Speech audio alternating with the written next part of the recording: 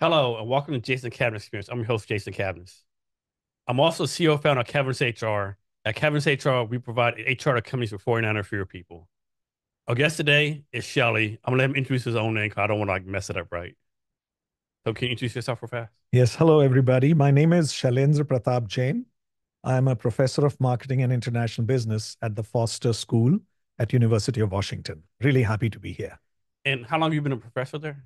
At the Foster School, I've been there for about 16 years. Since graduating from New York University's PhD program, I have been in the academia for about 30 years. Okay. So we do a deep dive of all the great things you're doing. But first, I like to ask people this question, like, what do you do for fun, your hobbies? Like, how do you take care of yourself, all that kind of stuff, so to speak? So my wife and I love to travel. We like food a lot. We also love watching movies and series. I read a bit, and we now relax at home, which is part of our joy and just chilling out. We have a daughter who's going to the Tisch School at NYU, so they keep us busy quite a bit, and that's a lot of fun as well. So what's the last place y'all went to as far as traveling?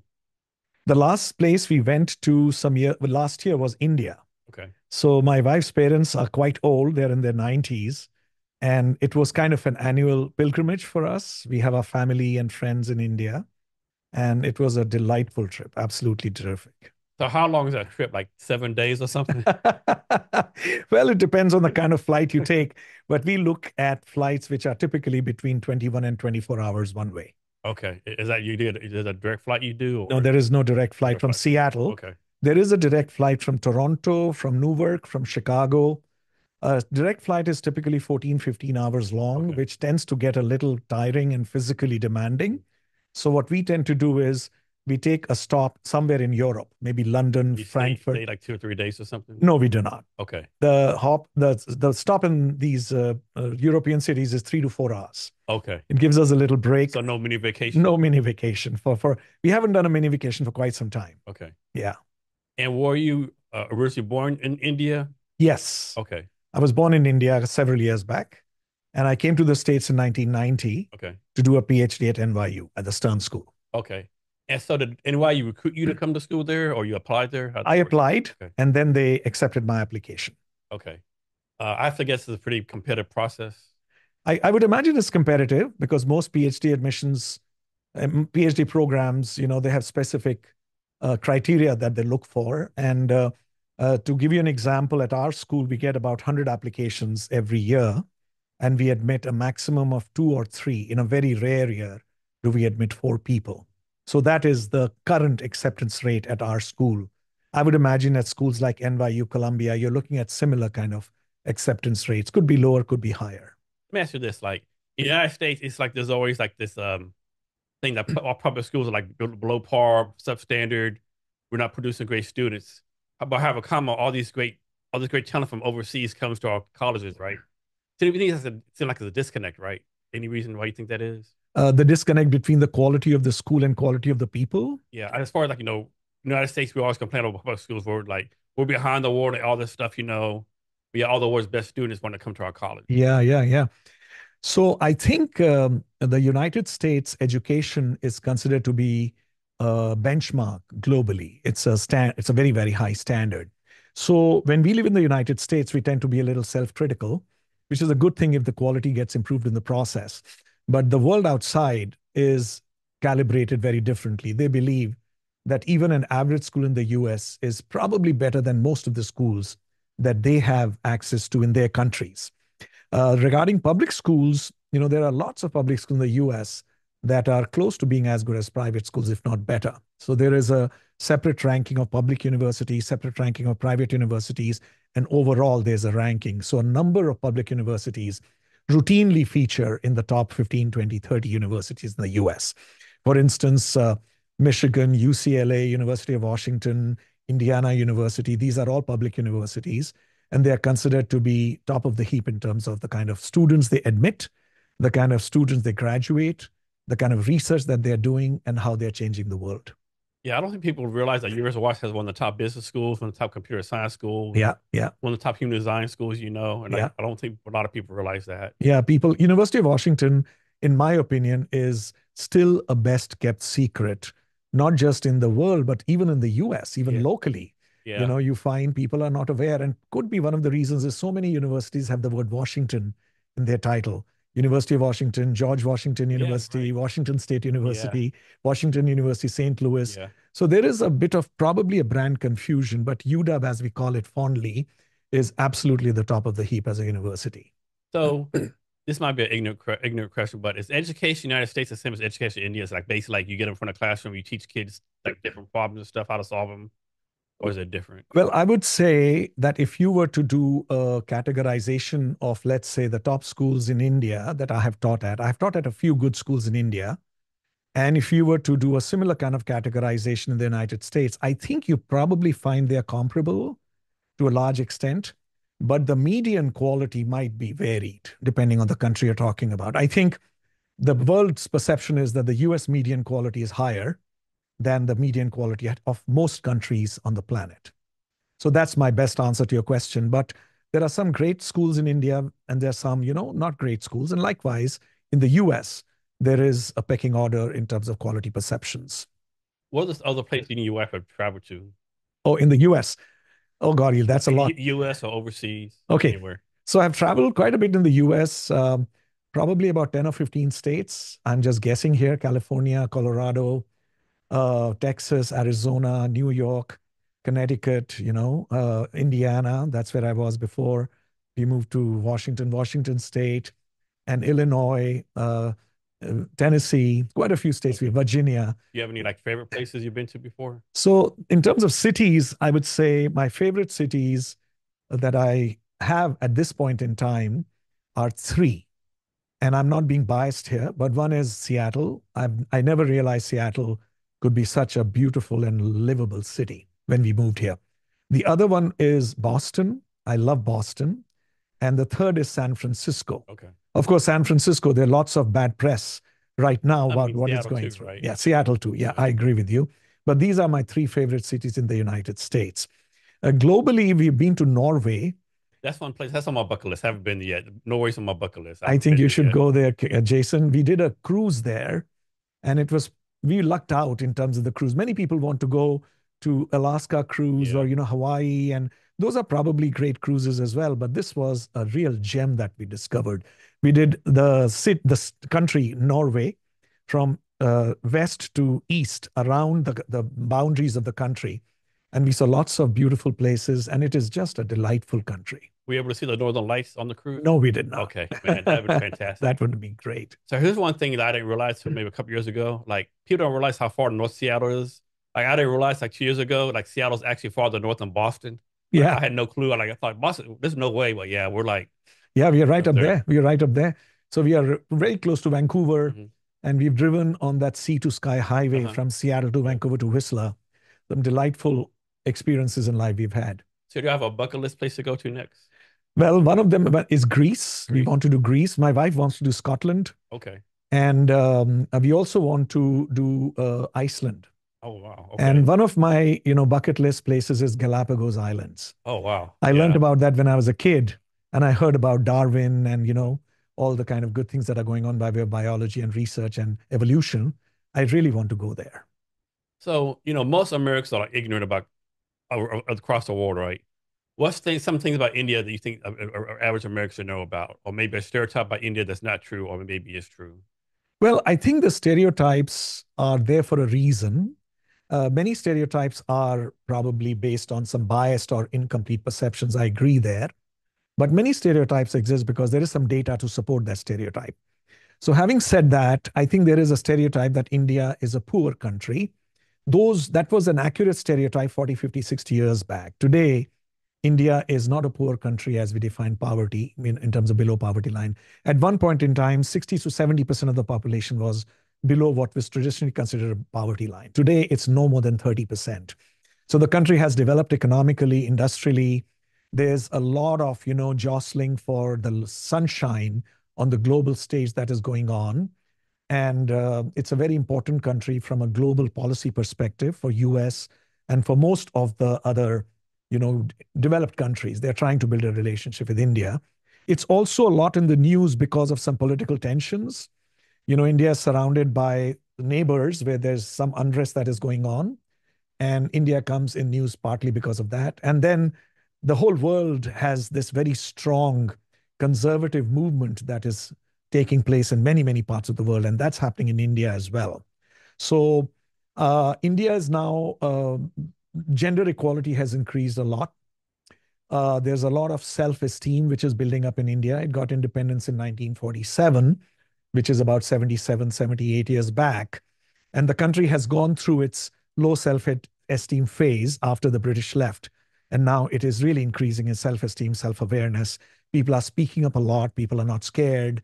People are not driven by certain policies that were given to the country. They want to have their own say. So all those changes are taking place in the country. Is a caste system still a thing over there? That's pretty much all gone now. Yeah, I don't think it's gone. I don't think it's It's gone, still but there yeah, somewhere. yeah, it is there in some parts of the country. It's not as salient or as consequential in terms of how we live our lives in India, but it is there in some parts. Okay. And in the cities, I think it is less and less of significance or as a criterion for deciding how to and when to interact with people. In some villages and rural areas, I would imagine there is still the caste system at work. Okay. And is Gandhi still like considered like a superhero, so to speak, over India? Like he's still kind of worshipped as a national hero? Yeah, I would say that a vast segment of the country's population still considers Mahatma Gandhi as what we call the father of the nation. Okay. Of course, after as we become more and more curious, inquisitive, we start digging and digging and digging, and some more information appears, like in the life of everybody. Yeah. Stuff comes up, Stuff comes No out. one's perfect, That's right. That's Everyone has right. stuff they did. That's right. So partly that phenomenon is occurring, and partly I think there are very strong viewpoints that are emerging in the country about the manner in which Gandhi helped India come out of British rule and whether he was responsible, who else was responsible, who got the credit, who didn't the credit, who didn't get the credit. So all those theories are emerging, Yeah. and I think there's a lot of moving and shaking And going how on. you know the truth? That's what happened almost 80 years ago, right? Yeah, I think the truth will ultimately, as in anything, truth is oftentimes seen through the eyes of the truth maker, and it depends on how curious we are, how willing we are to challenge the truth versus just swallowing whatever we are given. One segment of the country has strong triggers about the history as we were taught in our schools while we were growing up. And now we are discovering that the history was probably not accurate in its demonstration of what were the powers that be and how India got to where it was. So this is a good thing. It's a good thing, Information is emerging and the country is becoming more informed, smarter, wiser, and more critical about its own existence as well as that of the world. So I have this theory as far as history, like back in the 20s or 30s, I think it was the British that made up all these borders, right? Like the Middle Eastern borders, all the stuff they did wrong, right? Like India, Pakistan around the borders, right? I just think so much blame should be blamed on the British, right? So what do you think about that? Yeah, and like in every country, there are people who do, the people who don't. So British ruled India for quite a long time, and there is emerging information that some good things were done, some not so good things were done. Like in colonial rule, lots of things were done which were not appropriate, and so on and so forth. And having said that, they left behind an education system which I'm benefiting from, to be perfectly honest. They built the railways for whatever reason. They built the railways for their own commerce, but the country is benefiting from it. There are hypothetical questions. Could India have done this without Britain? Did we really need the British education system? Did we need the English language? Look at Japan, look at China. They operate without the English language and so on and so forth. So, yeah, those are interesting questions. Those are, devil's advocate kind of moments which we should engage in. So, yeah, I mean, there were some good things done that were not some good things done. And we will have history rewritten in some ways. And we need to write our own stories, Jason. Otherwise, somebody will else write for us. And I think that is where India is today, where it's writing its own stories. And the younger generation today, the Gen Z, as we call them, are completely not accepting the history and the They're truth not, as no, we knew it. they're Most not. of them Yeah. in the urban areas. They are discovering their own lives. They are very opinionated. They're very independent, self-determining, spunky, and they don't know what it was like to be ruled by the British and the Mughal kings. They have no clue, they have no connection with it. My parents did, I did to some extent. Now, these kids are probably in Yeah. a very different world. So I think the country is going through that metamorphosis very naturally and organically. So one thing I do want to see is like, on the border of India and Pakistan, that one area where it's kind of like, under like disputed, and they do like this guard ceremony thing every day. Yeah, That's something I do want to do. I've seen those videos and stuff. Like I yeah, think that'd be pretty like cool to see, like, yeah, yeah. It has been featured in some Bollywood movies. So that could be, a little sliver of an image if you think you might want to check it out. yeah, Otherwise, yes, I think it's a fascinating moment where soldiers from Pakistan on one yeah, side, soldiers from India on the other yeah, side, and they are, doing their own thing. yeah. And so one thing, just my opinion, I think India does a good job. Maybe they don't. Like it's like they're trying to balance between the ally. It's like sometimes they play the United States against Russia and China sometimes, right? Because you see India come over here, visit our president, and then a few months later, of course, I'm making this up a little bit. Then they have like the premier of Russia and China over there, So it's almost like they're playing both hands Yeah, sometimes. yeah. Yeah, I don't know precisely the situation. Let me tell you my observation. India has was in the about 40, 50 years back, India was very strongly aligned with what was called USSR, which today is called Russia. At least the breakaway country is called Russia. So we were very strongly aligned with the USSR, and that created some tensions with the United States in terms of diplomacy and political relations. Today, India calls itself non-aligned, which means that they have pretty much said in so many words that we are not aligned with a specific country in terms of our preferences and our political inclinations. We want to take care of ourselves, our people, and in the process, we will approach whichever country would like to work with us, saying this is how we can help each other, and whichever country agrees, we will work with them. I think that is India's stand, in my understanding. In the last 20 years or so, if I'm not mistaken, India and US have come very, very close, in part because of USSR splitting up. It doesn't exist any longer. Having said that, yes, India and Russia still have collaborations, as do India and US.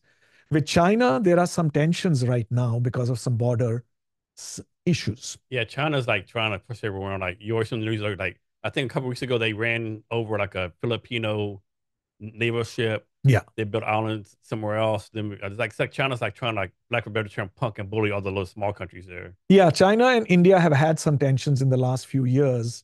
And India believes, what we read in the media, that China is encroaching on India's territory. And that's all we read. We Yeah, don't read anything else. And India has pushed back. So I don't know how strongly aligned or collaboration wise we are with China. I don't know that yeah, precisely. Yes, we eat Chinese food, we see movies, and yeah, many people like Chinese culture for all kinds of reasons. I've been to Shanghai a few times, and I really enjoyed my time there. I didn't have any issues at all, so to speak. But I don't really know the deeper aspects of political collaboration that is going on between China and India. I What we do learn is that China and US are coming very, sorry, India and US are coming very close. yeah, Biden met the Indian Prime Minister Modi, and Trump has met when he was the yeah, president. Trump has met Modi. When Bill Clinton was the president and Hillary Clinton was, in the administration of the government, they met Indian leaders. So they have met the Indian people quite closely, and they know each other very well. Barack Obama also was quite, well connected with the Indian leaders. So I think US is trying to build a bridge with India because of its strategic location, with Pakistan on one side, yeah. China on the other, and also because of India's growing economic strength and power. Yeah, I think when people don't realize, maybe they do. Like a lot of big time U.S. tech companies are led by Indian CEOs, like the guy at Microsoft, the guy at Google. Mhm. I'm sure I'm missing some other big time No, tech no. companies. Amazon, yeah, Amazon. Yeah, yeah, yeah. Google, Amazon, Microsoft, all these are very strongly connected with India. A large part of the software talent in the US is from India. So, and the country recognizes it. US recognizes it really well. And well, yeah, that's one manifestation yeah, of the yeah, connection between India and US. And Bill Gates, Jeff Bezos, when he was heading Amazon, and Satya Nadella is from India, who's the CEO of yeah. Microsoft. So these people are very well connected in India, and India and US have even building stronger economic relations. Why do you think India became such a big tech hub for the United States? That's an interesting question. I don't have a precise answer for it. My guess is, so I started seeing this technology talent blooming in India when I was doing my MBA, which is 40 years back. And there was a lot of talent which was being exported to the United States, the tech talent that we are talking about. So I suspect that, it was an opportunity. Somebody said, let me check it out, like a lot of human discoveries. It was an experiment and it started gaining traction. And before you knew it, it became a tsunami of sorts. Yeah. And all of a sudden, India became this, hunting ground for tech Yeah. talent. Yeah. I don't know if this happened organically or like some of the government kind of like push It some levels. it could be. It could be. It could be that the government was pushing it. It's possible. And having said that, I would imagine to be able to see that there is this enormous ocean of an opportunity in the tech domain requires a visionary like no other 50 years back. Yeah. You know, so yes, some of it has been supported with government incentives for sure. The government supports it.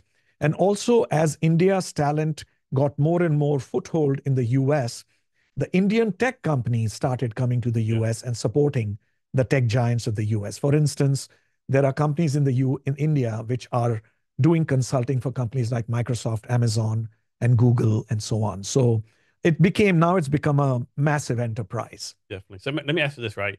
So in the U.S. news, you always hear about, United States, Russia, nuclear weapons, World War III is coming. But in your part of the world, it's India, Pakistan, China, Russia, all next to each other, all nuclear weapons, right? They all have nuclear Does that weapons. does that affect how y'all live over there? Is like over your head all the time? Here in the United States, always hearing like, oh, Russia has all these thousand nuclear weapons, all this kind of stuff. Is it like the same there with four nuclear capable countries in the same area? Yeah, I don't know whether it is hanging like a sword on the top on the head of the Indian people on a day-to-day basis. I would imagine that the policymakers are highly sensitive to this development and this situation. I would imagine. The ordinary person on the street has too many other things to worry about. And so they are trying to make a life for themselves and their family. So I don't know how salient this issue is for them and how sensitive they are to it. So that's what I have to say specific to your question. It's not like we are having sleepless nights or we are uh, dealing with You're not clinical. doing drills like we did back in the 50s here, nothing like that. Well, I would imagine that the country's army and the naval Yeah, forces and devil the air, force, yeah. they will be doing drills. Yeah. They are being prepared for all kinds of eventualities, I would imagine. That's certainly happening. But the drills for the ordinary person on the roads, I haven't heard of them Okay. for a very, very, very Yeah, long same time. here, yeah. Yeah, yeah. So I realize this might be an impossible question to answer. Like, so if someone was asking me, hey, Jason, what should you visit in the United States? I'd be like, are you kidding me, right? So having said that, if I was to go to India, what's like some two or three things you would say, hey, Jason, you need to go visit these things? So if you want to know the places to visit, I think there are obviously more than two or three, as you can imagine. There are some amazing architectural marvels and wonders in India, which have been handed down to us literally thousands of years back. Then, the usual Yeah. tourist trap is the Taj Yeah. Mahal. Yeah. And Taj Mahal is considered to be the monument of love, so to speak, because it was made by an emperor for his wife. I've been there two, three times, and there is no doubt it is just a spectacular piece of architecture. And there are lots of forts. Those are beautiful to look at, and all over the country. There's no specific part of the country that I can earmark for you because I have traveled quite a bit in Yeah. India. And then there are some gorgeous beaches and forests in India. Wildlife is wonderful in India. And if you are a foodie, I think India is probably going to give a hugely diverse cuisine mix. All over the country, there are just amazing things to discover as far as food is concerned. You have to be careful. You have to eat at the right place. Yeah. Just like in the US or Yeah. anywhere else, you have Yeah. to eat the right place. You have to be careful. Yeah. And those are some of the things I will really encourage you to do. Don't go to India, if you will, for a week. Yeah. I think go there for a long enough time. And my favorite thing when I go to India, one of the things I love to do when I go to India is to have street food. Yeah. I know Yeah. street food many people are scared of, Yeah. That's the because best kind. I know that's the That's the best kind, best. Yeah. You got to take your chance. right? You got to cut off play your luck sometimes. Seriously, Bill Gates was in New York recently, about a week back, and his trip was covered on social media. He was eating a hot dog from the street food vendor. Yeah.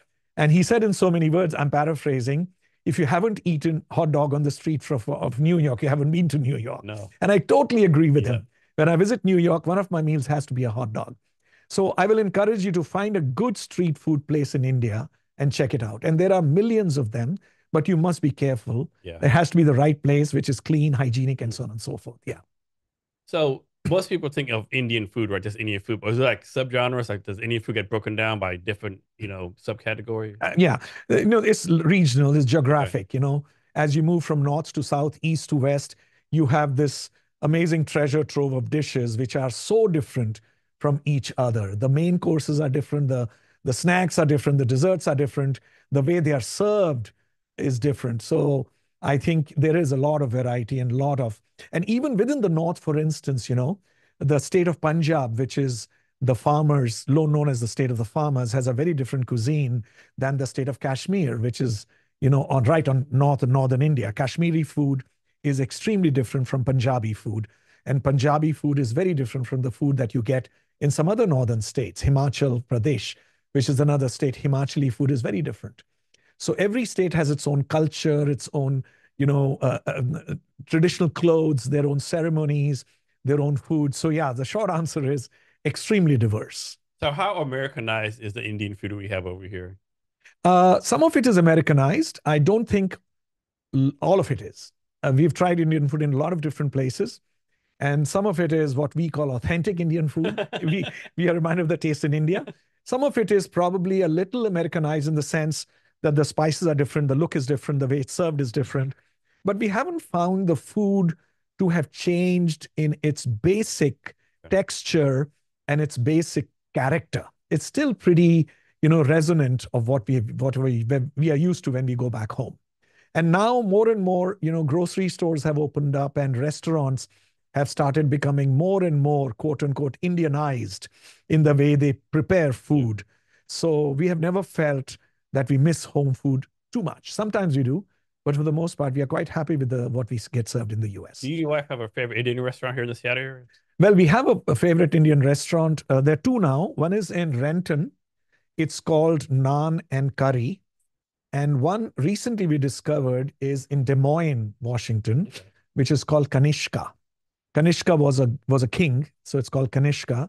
It's just recently opened about a year back, and the way they prepare food, the way they serve food, is very very nice in terms of how we expect Indian food to be cooked and served. These are the two that come to my mind. But we've eaten at a lot of good places which are not coming to my mind right off the bat. Nice. Okay. Moving on. So, what is consumer psychology?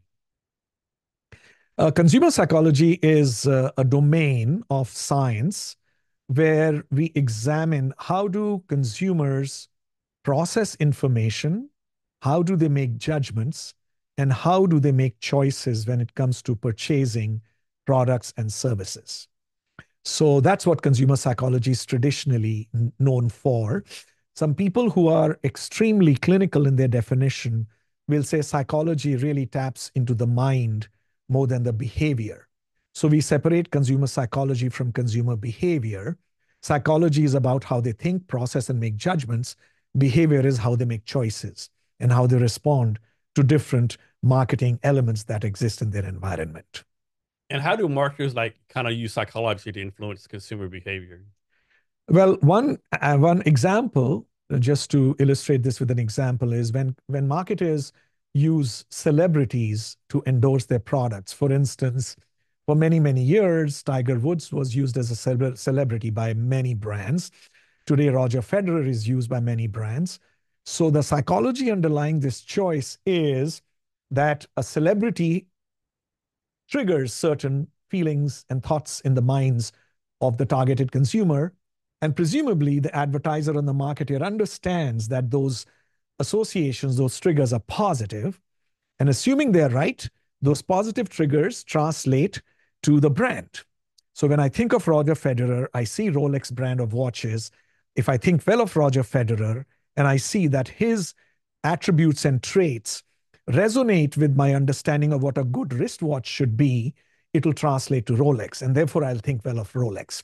So psychologists will try to understand these questions. How does a celebrity of what kind impacts consumers' brand perceptions? How? And what does it result in terms of thoughts, processes, and behaviors? This is one example of how psychology is used. Another psychological example from consumer psychology might be when you see a high priced product Does that lead you to think it is high quality, or are you open to its quality judgments? And a vast piece of a fairly significant amount of research has found that consumers think high price is high quality, but there are some situations when they don't think so. So psychologists try to understand, when do consumers associate price with quality? When do they not associate price with quality? And this learning enables marketers to decide how to price their product to some extent. This goes into one of the elements which they use to understand pricing. So back to education real fast. So have you taught college in the United States and in India, correct? Yes, I have taught in India. I have taught in some places in Europe and Canada, and I have taught in United States for a very long time. From your experience here, you found like maybe a different focus from the students, like maybe like Indian students are more focused than United States students, or United States focused on like more engaged, or it's a student, pretty much a student. Let me qualify. My experience with teaching has been with two audiences. One is the MBA student, the graduate student, and one is the executives. I have not taught undergraduate students in any country except in the US. So my comparison is only specific to MBA students and executives. Having said that, master's, graduate students, and executives tend to be slightly older with more work experience, and they have decided to undergo some educational initiatives and efforts because they're motivated to do so. There is intrinsic motivation. So from that perspective, I find that there's a pretty high benchmark. They're all motivated. Whichever country I've been to and taught in, they're all motivated. They're all engaged. They work hard. They're very curious. They want to learn. And so, no, there is no difference in terms of focus, motivation, intelligence for the most part, and even culture in terms of how they see the interaction between the professor and the student in the classroom. I have not found a huge difference in different cultures. Okay, nice. Uh, I read on LinkedIn back on September 20th, you went to some kind of NBA reunion. Can you talk about that? MBA? NBA, you do to an NBA reunion on September 20th, 21st. NBA Union. NBA reunion. No, oh, MBA Yeah, reunion. Okay, okay. So the Foster School had a reunion of all its MBA classes. So Foster School has 5 MBA programs, if I remember correct. I hope my dean will not send me an email that you got it wrong. We have the full-time MBA, which we call the daytime MBA, the evening MBA. Then we have the technology management MBA, what we call the global executive MBA. And we have, there's a 5th MBA program, which I'm forgetting right now. My apologies for that. So we have 5 MBA programs that we have in our product line. So this MBA reunion was about inviting all the students from all the classes who have graduated from Foster to come enjoy some social opportunities, build networks, and have a very nice, there was a dinner and where the dean was present. And the next day, there are 3 professors who shared some research with them. And this was a learning moment, for these MBA, for these alums.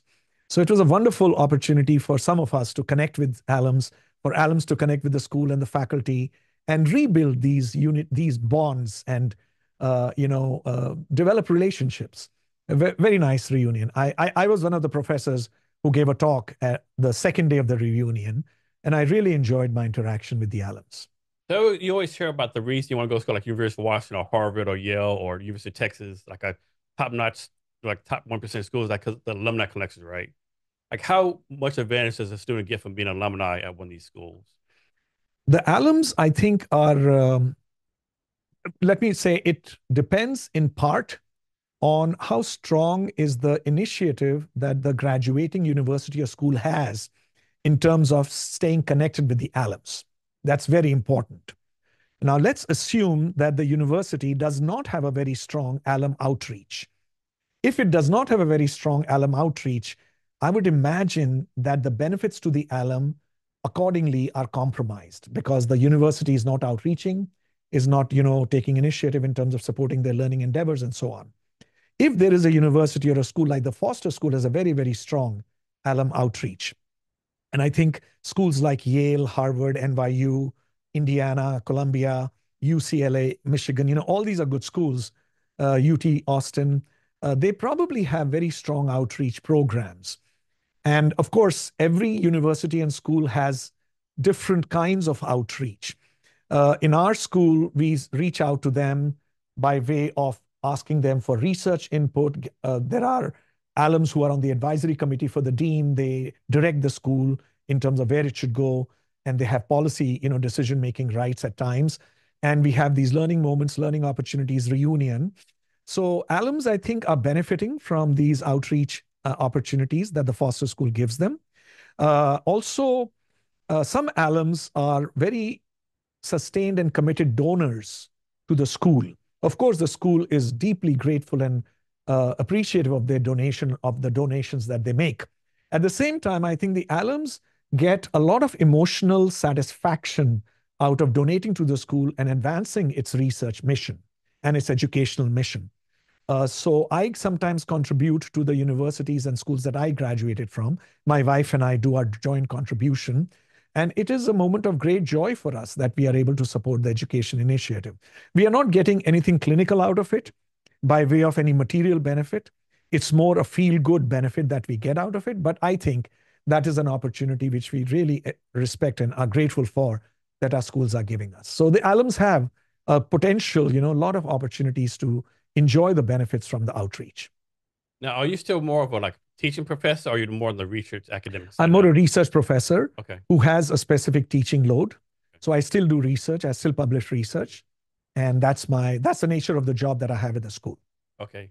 So what does that mean? Like you have to do a certain amount of research per year, or like you have to produce a certain amount of like peer-reviewed articles? Like what does that mean to be Yeah. to do that? So a research professor at my stage, so I'm a full professor, I'm a chaired full professor. So usually people at my stage have already carved out a research path for themselves if they are still active in research at this stage of my career.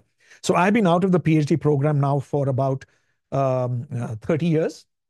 And I'm still active in research. I still have a pipeline of research projects because I love and enjoy research Now, tremendously. do you pick what you want to research, or Yeah. the school tells you? No, I pick the research topics Okay. that I enjoy working on. Now, the school has incentives for publishing research in specific journals. So those journals are considered to be the top journals. That's what gives school equity, research equity. It gives school research visibility. However, at my stage of my career, because I am where I am, I'm not beholden by those journals in a clinical way. Having said that, if I don't publish in those journals, those incentives don't come to me. Okay. So the school will give me sometimes financial incentives, sometimes recognition, all kinds of good things come to people who publish in those journals on a consistent basis. And I'm still publishing in those top journals, but I also publish in journals which are not on the school's list of top journals. Because I enjoy publishing there, sometimes it's very hard to publish in these top journals. You go through the review process and you've spent a couple of years working on a research project, and the journal says, it's not a good fit for us. So you don't want to waste that effort. You find as good an outlet as possible for your work. So I follow those kinds of, more personally motivated efforts and initiatives. I also published a book recently with my wife. The book doesn't quote unquote count as part of scholarship as far as the university is concerned, though it is recognized as being active in the intellectual space. The school recognizes that, and the school appreciates whatever, coverage and visibility we get and the school gets as a consequence of publishing that book. Let's somebody say so someone goes out, they publish an article in one of the top journals, right? And let's say 4 years from now, whatever they said is proven wrong. Does that make that original author look bad because he did the research, or you just say, hey, things change over 3 or 4 years, or? Yeah. So thank you for that question. It is always something that we academics are thinking about. We're kind of sort of walking on eggshells, so to speak. So if your research is challenged, there could be types of challenge that your research faces. One type of challenge is that your research was flawed fatally, which means I'm guessing that has to be a pretty bad that's thing. that's a bad association. You don't want that. If you've used bad methodology, bad theories, in the worst case, you have actually violated the classic academic standard and you have not reported the truth. You've actually made up the data or the story.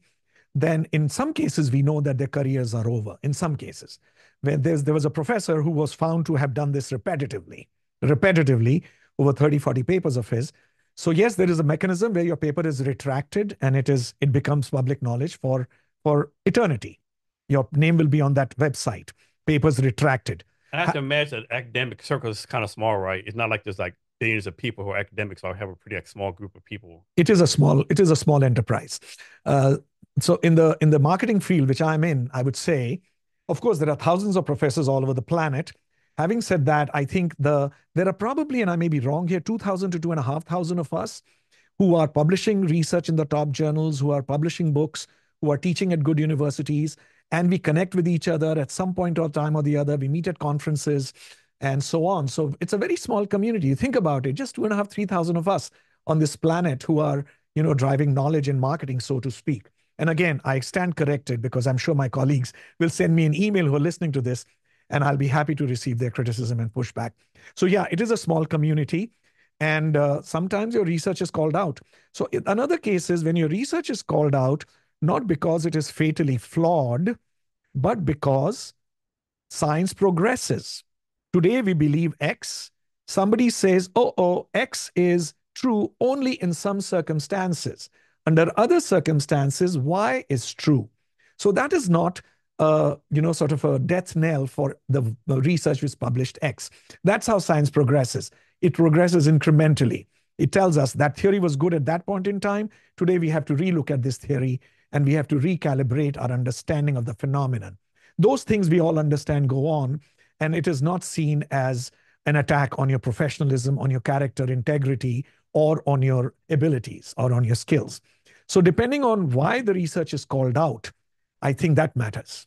I would think like if someone published an article and they got criticism, they got real defensive, to me that'd be a red flag, right? Aren't you a scientist? Like you should be open to criticism and open like peer review, right? Yeah, I think scientists should be open to criticism, and most of us, I think, are. Peer review is the process that we have grown up with, which is basically founded on the principle that good research will be published after it has gone through very severe tests of rigor through review process.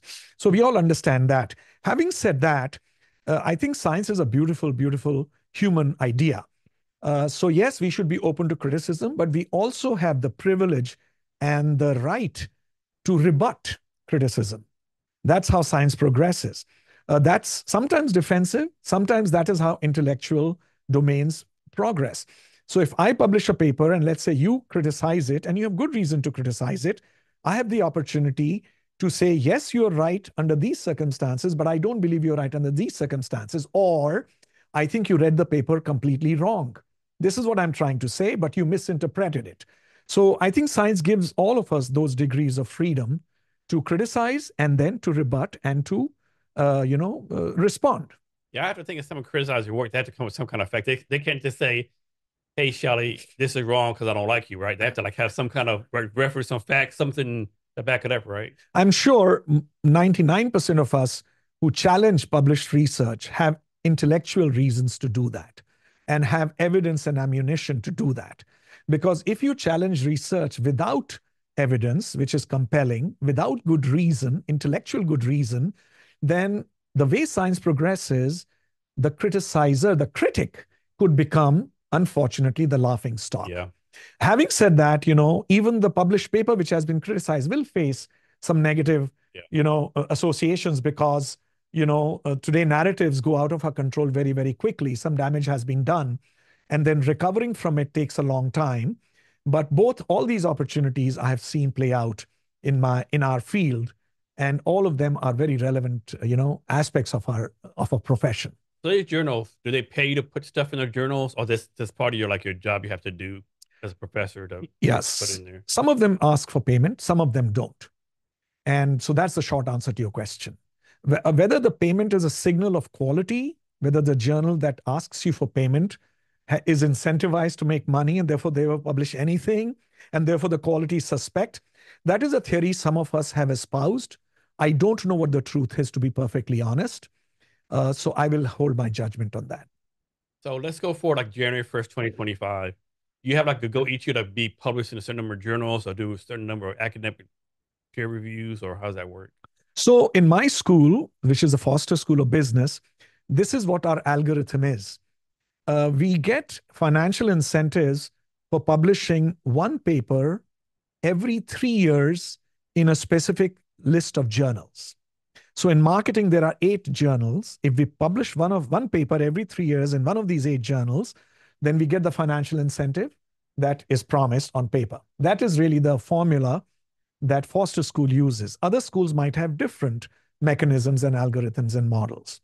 So it doesn't have to be in 1 year. It can be once every 3 years, as in my case, right? In our case.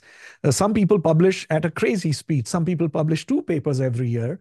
Some of us publish 1 paper every 3 years. Some of us have bad fortune and we can't publish a paper once in 5 years, but then in the 5th year, we get 2 papers. That's how the research process works. It's not a uniform distribution. It can be jerky. It sometimes comes in bunches. We have been working on 5, 6 papers. They keep getting rejected, and then suddenly they all get accepted. And all of a sudden, you have 4 papers in the same year, or sometimes even 5 papers in good journals. This can happen, and the school recognizes that. So the school has some mechanism that they will see your pipeline. How many papers under review? How many papers in what stages of the review process? So sometimes we get benefit of doubt that, we understand the research process is choppy, the publication process, so we will give you benefit of doubt. So that's how the internal, your own motivation and the school's incentives work, at least in my case. So, right, when you write your next research paper, do you do it all yourself? Does people in the Foster marketing program help you do collaborative stuff? How's that work? Yeah. So the research is mostly independent of the administration in the sense that the research problem that we investigate, and some papers have multiple authors. So there could be 3, 4 authors on a paper. We all, at least in theory, are chiming in terms of making contributions, intellectual contributions. Many times we do division of labor. One of us writes the paper, one of us collects the data, one of us analyzes it, one of us manages the review process, and that's fine. Division of labor happens. The school's role is to be the entity where we have the freedom to do research. I think that's a huge deal, right? The school gives us incentives to do research. The school recognizes our research. The school employs us. It gives us a foundation to be able to do these kinds of things. But in terms of direct input in the actual research, the process, the conceptualization and the data collection, the school gives us incentives. My school gives me some money to collect data, depending on what kind of data I need. So that is the support that school gives, which I think is fabulous. It's safe to assume I think it's called a tenured professor. Yes, yes. So what does that mean? I think a lot of people have the negative kind of taste, like if you're a tenured professor, you do whatever the hell you want, you can never get fired, right? I'm sure that's not true. But what does that mean? So a tenured professor, just to give you a slightly layered perspective, it is true that tenure in theory means that you cannot get fired unless 2 events occur. One of 2 events occur. Either you are found to have committed a felony. That's critical. If you are a felon, you are kicked out and your tenure is revoked. The second is if the school decides to close down an entire department, or the university decides to close an entire school.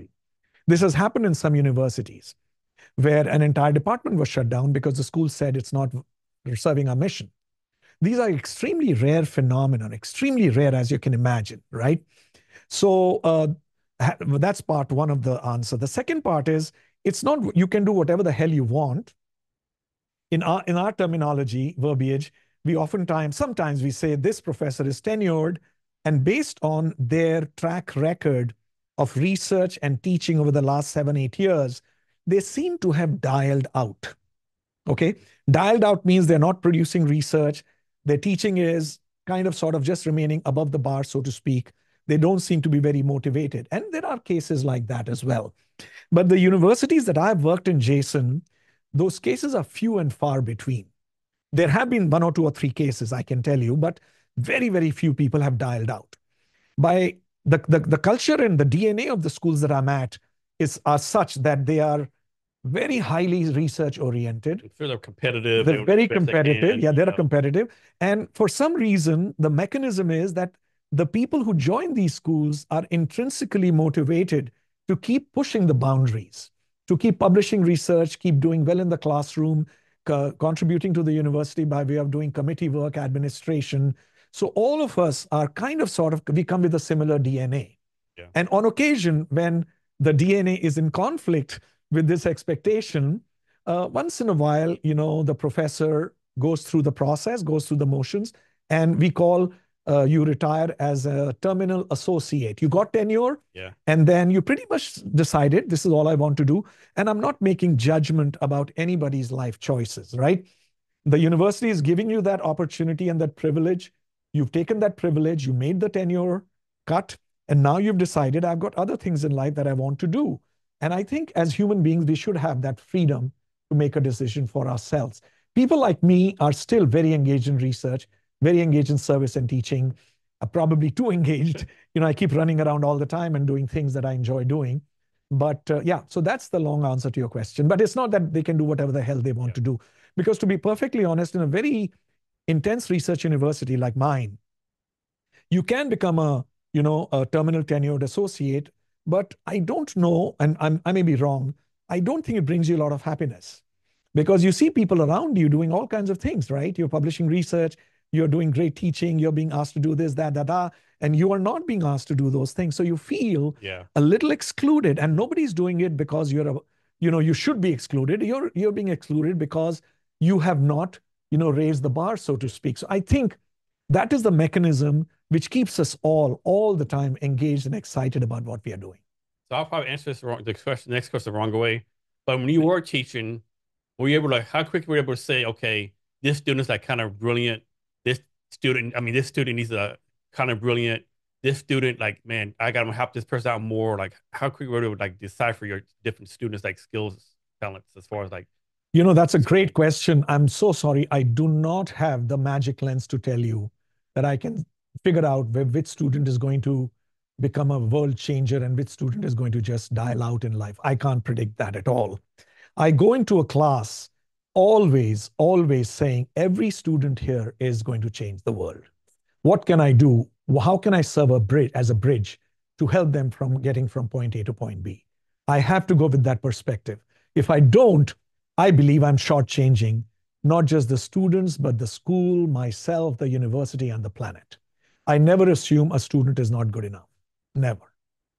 from your point of view, tell us some pros and cons about being a professor. Uh, the pros, a lot of freedom, a lot of, very few people are breathing down your back. If you keep your nose clean, if you get in trouble, then, all bets are off.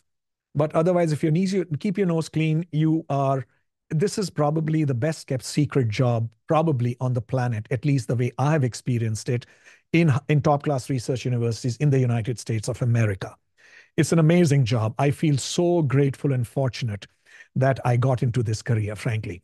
I'm almost certain, and I can't predict because, hindsight is, what it is, but I probably would have made several times more money if I was in industry, if I was a consultant or I was a senior administration in a corporation or whatever, I would have made truckloads of more money. There is no doubt about it. But today, when I see how I spend my time and the joys I get out of teaching, out of research, out of giving a talk, out of being on your podcast, out of talking about, our book or whatever it is, it gives me real intrinsic joy and satisfaction that I have done this, I have advanced humanity in some way, I've helped people understand some phenomena in a better way. And the thrill, the joy, the excitement, the satisfaction of hearing your students do well is like no other I have experienced, no other at all. So those are the pros that I have enjoyed. And I feel every day I feel grateful, Jason, that I'm in this profession. My wife is a professor too. And we both of us have a very similar kind of a lifestyle. We get up in the morning, we decide what we are going to do today. We enjoy our lives together. Almost every night we watch some kind of a movie or a series together without fail, unless we are traveling. We are able to spend time with a child. They're 22 years old. They're in New York, but we talk to them. We have all the time that we want, and we do all the professional things that we want. I don't know how many jobs will give me that opportunity. What are the downsides? I don't really know, and I'm not being biased about it. Some people who are, who want to make, let's say, $200 million, $300 million net worth by the time they retire, this is not the job for you. You might luck out if you invest very carefully, you have stock options, you get into consulting in a big way or whatever, some company hires you and stuff like that. Yeah, you might get into the 10, 20, $30 million net worth bracket. You have a hugely successful textbook, which is used all over the world. Yes, your fame skyrockets. And and all the, good things happen as a consequence of that. Those are the potential, if you will, call downsides. But the financial incentives that we have for my family, we have never felt, oh, I wish I could get another $1 million more or another $2 million more. For some reason, our lives are really nice, really happy, low stress. And whatever stress we create is our own creation, is our own creation, to be perfectly honest. We visit our family in India pretty much when we want. There are times when we have to stay in Seattle because we are teaching and so on. There are expectations. And of course, you do that, right? But outside, we are in Seattle, one of the most beautiful cities on the planet. Really, it's such a gorgeous city with great weather. People complain about the rain, and I can understand people have some serious, health issues because of rain. And, one of my doctoral student had a seasonal affective disorder, so he couldn't stay in Seattle. I totally get it. But coming from India, where monsoon is a big thing, this rain, this rain, nothing right. Literally, it's a breeze. We love the cloudy days, we love the sunny days. So I see overwhelmingly the positives, very few negatives. Having said that, the one challenge, which I think is in any profession, is that if your work is criticized and challenged, and it is challenged to the point where you're seen as a fake academic, I think the world writes you off very, very quickly. Okay. So the exposure is great. If you publish a lot of research, you become very well known for your work and the exposure and so on. You're covered by the media and, all that good stuff. You're seen as an intellectual, and that brings respect with it. That really does. When I tell people that I'm a professor at UW, I can immediately see the way they look at you, it changes, So you get a lot of respect. But then it comes down pretty rapidly if you have not played by the rules of the game. And I think that happens even in industry. However, there is a cushion in industry where your financial net worth is so high that even if you're found to have engaged in malpractices, you have a cushion to fall back on probably. So there are those financial ups and downs that we have to work with. But I find this to be an incredible job. But it's not for everybody. It's not for everybody. You have to dig deep. You have to be willing to work by yourself. You need to learn to be a lone ranger, a cowboy, cowgirl, whatever you want to call it. You have to learn to be that. And you have to, every job, you need to learn many, many things. And if you don't like to write, and if you don't like to think, by thinking, I mean think real, real, real deep, really go into a small little phenomenon, which the world will say, why are you looking at this phenomena, for heaven's sake? Don't you have a bigger, fish to fry? Sometimes we look at very, very small problems by standards of some people, and we go deep into it. You like that, and you like writing, you like being by yourself, you like being challenged, you like being criticized. This is the profession for you. So totally random question. You happen to know a lady named Dr. Evelyn Smith? She just got her PhD in marketing for UW a couple months ago. Evan Smith? Evelyn Smith. Evelyn Smith? Yeah, Ivey Smith. Ivey, of course, I know Ivey. Yeah. Okay, Ivey cool. was my teaching assistant. Oh, what? Oh, wow. Yeah. She was on my podcast like 3 months ago. Okay. Yeah, yeah. I think she's at UK now teaching. She's at University of Kentucky. Yeah. Very happy for her. Yeah, she's so freaking smart. Yeah, she's great. She's incredibly smart. She's very enterprising. Her research is really fun. She's just got out of the PhD program. Yeah. She started her career.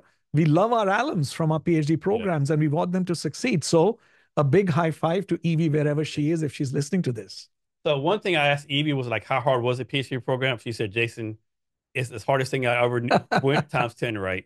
So having said that, how do you prep like new PhD students like with all the, stuff they have to go through, right? Because I'm sure it's not easy. I mean, it can be easy, right? It shouldn't be easy, I would think, right? No, it's not. How do you like prep them for like, hey, this is gonna, like for better term, it's gonna suck for you, and you have to make sacrifices. Yeah. Personal life, professional life, social life, and all that kind of stuff. Absolutely. Thank you for asking. Nobody has asked me that question ever before, so I'm so glad I'm getting an opportunity to share some of my experiences. So here's the structure of the PhD program that I went through, and I understand business schools PhDs are similarly structured in most parts of the world. You go through what we call coursework for most likely 2 years, where you take courses in the foundational fields like statistics, economics, psychology, and whatever is your interest. And so economics, and we learn theories, we learn methods, how to do research, how to collect data, what are the dominant theories about different phenomena that are currently existing, what is the philosophy of science. So that takes about 2 years. During these 2 years, you are encouraged to think of some research domains that you're interested in. So keep your ears and eyes open, attend talks by good people who have published research, read research papers, and try to figure out what is a problem that you are excited about. What you see in literature, the literature has published, let's say, on a topic, for instance, are influencers useful or not useful for brands, right? Should we use influencers or not? If that topic excites you, read up all the literature on influencers and persuasion and see if there is enough contribution to make which nobody else has made. Then the last 2, 3, sometimes 4 years you take to do research, actual research you do. And part of it is your dissertation work. Part of it could be another project or two that you're working on your own or with some co-authors, could be with some faculty. And I think those are the 3, 4 years when the rubber starts hitting the road and you start developing, neurons start firing in a different way. You start understanding what the research method is, what the research process is. And that, I think, is a really, really grueling task because you realize that your ideas may or may not be exciting.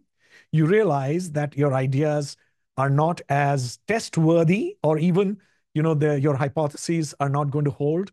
So it can be a pretty sobering time for many people. It can be a very humbling time for many people to realize that what they are thinking is not going to be fleshed out with the evidence, or what they are thinking, somebody else published it just 1 year into you being inquisitive about it. So, and then you attend conferences and you see thousands of papers being presented. So that, I think, is using your phrase, the real learning. That's when you are learning to put your coursework into practice and checking yourself out, holding yourself to higher and higher standards of research, integrity, data collection, methodology expertise, theoretical expertise. That's when it starts happening. And once you have done your PhD like Ivey has, then your job becomes you start publishing papers, you start teaching, and you start contributing to the mission of the university or the school that you're in. And that becomes an even more grueling task because now your papers are going to face the real test, the litmus test of being criticized by reviewers. And the reviewers, for the most part, are really smart people who will criticize anything that's bad in the paper. And that's the process you have to follow. So it is grueling. It is grueling. And it is certainly not for the weak-hearted. Recently, I read on some website that a PhD actually has mental health consequences. And I thought about it. I think there may be some traction to it. I hope for more evidence to appear, which will show that this initial study has, it's consequential. It means what it is right. So I can imagine you're lonely, you're doing your own thing, you're being criticized, you're being, constantly, in a manner of speaking, your work is being attacked. So you need to develop that muscle. And if you don't have the capability to do, I think everybody has the capability to develop that muscle, but some of us more, some of us less. But if become a little phased by criticism, and it starts affecting your self-esteem, it starts affecting your self-belief in some cases. My first 2 years in the academic world after I graduated were hard because all my papers were rejected in the first 2, 3 years. And I started doubting my intellectual capabilities. I said, I'm not good enough. Serious self-belief and self-esteem issues. Then one of my really close friends and believers in me, who was my faith leader, he said to me, or she said to me, or they said to me that you dig in, don't give up, fight, dig in. And I used that guidance and encouragement, and then a whole new treasure trove opened for me. When I started publishing papers in good journals, I started believing in myself again. So yeah, there are some challenges that the PhD brings with you, and people should be aware of those challenges before they get in. Is there a circumstance or situation where you should tell someone, okay, maybe this is not for you, right? Yeah, so there are some, checkpoints during a PhD program. At the end of first year, second year, and third year, we have PhD assessment time. So each year they are subject to a certain evaluation. And that is the point when we tell them you can progress forward or we think this is not the right thing for you. Do we make a mistake? We could, because no testing mechanism is perfect. But yes, we do tell them at times that this is probably not the best program for you or the best pursuit for you. Of course, if they decide that the school decided to let me go, they may still have self-belief. They may still apply to another university and they may get in and they may still graduate. You never know. That can happen. So yeah, that's the answer to your question Do that I PhD have. students, they get a salary or anything or Yes, they stipend? do. For the most research schools, they do. Most research schools. There are some PhDs, for instance, Is there are, this like a decent salary or like livable or like yeah, I'm sure not minimum wage, but like, it's not, I don't know minimum wage. I really have to do the math. I never did it before. Thank you for asking. I will do it later. But they get subsist definitely decent salaries. For instance, some universities will pay them 25 to $30,000 a year plus no tuition for the coursework. okay. Okay. So that is the money they get for their day-to-day expenses, but they have to do some work for it, which is called research assistantship Yeah. or teaching assistantship. Some universities pay as much as $40,000, $50,000, depending on the research endowment and the university's policies. That's probably the range, 25 to $50,000. And I'm guessing they get free housing too on No, campus. no, No free housing. they Okay. don't get free housing. Okay. I may be wrong. Let me take that back. I was at NYU. I had to pay for my own housing. I know at Foster. I'm guessing that's expensive for Manhattan. For Manhattan, it's expensive. At that time, I did my PhD in 1990 to 95. And the typical one room rent in a good neighborhood was about $500. Okay. And my monthly stipend after taxes was $1,100. So it was tough. It was really tough. I had to eat breakfast cereal for breakfast and pizza for lunch and dinner for the most part. So I had to survive, A right? sacrifice they don't talk about, right? That we don't talk about. I agree with you. I used to walk 20 blocks because subway was expensive from my room to my campus. The it's not that bad. I think you learn the whole business really well, and some people cynically call it cheap labor because if the student is doing research assistantship or teaching assistantship for which they are being paid, the professor with whom they are attached gets the work out of them. But I don't think it's cheap labor. I think they're learning a lot. They're learning with the professor, they're learning how the system works, they're learning how to publish a paper. And if you're a clever and a smart PhD student, you will not look at the downside. You will say, I'm here. What can I learn in these 4 or 5 years? Especially with professors actually like teaching you stuff, helping you network and like That's building exact. everything. That's right. My co-advisors, I feel blessed I had those co-advisors. They pushed me, they made me do work. It was not a pleasant experience many times, but if they're listening, thank you for being my co-advisors. I'm still in touch with one of them. We still publish papers together after 30 years. We are like brothers. He's my elder brother. He still very strictly tells me what things to do, after being in the field for 30 years. So I really, really respect and appreciate that relationship. So when you publish a paper, does a teaching assistant get any like notice, like any like recognition of that? So yeah, you get recognition by way of, the world learns about the paper. Now journals will do public relations. This paper was published in our journal. As an academic, we read those journals, so we know that paper has been published. And if you're fortunate, that paper gets recognized in some award function, I have never got a major research award for a research paper. But some of my colleagues, my friends have. And I always wonder, how did they get this award? It's so cool to get this award. I really respect them for that. So that's the nature of the recognition sometimes they get. Once in a while, your paper may not get recognized immediately, but it becomes a major theory later in life. Yeah. Michael Porter's theory of comparative strategy. Michael Porter at Harvard took 6 years to finish his PhD, is what I understand. And his comparative strategy theory is today taught at almost every half-decent business school. This happened like 40 years back, 40, 50 years back. So at that point in time, it wasn't kind of an award-winning dissertation as far as I know, but he's become synonymous with comparative strategy in my understanding. And if Michael is listening, my apologies if I'm misrepresenting your work.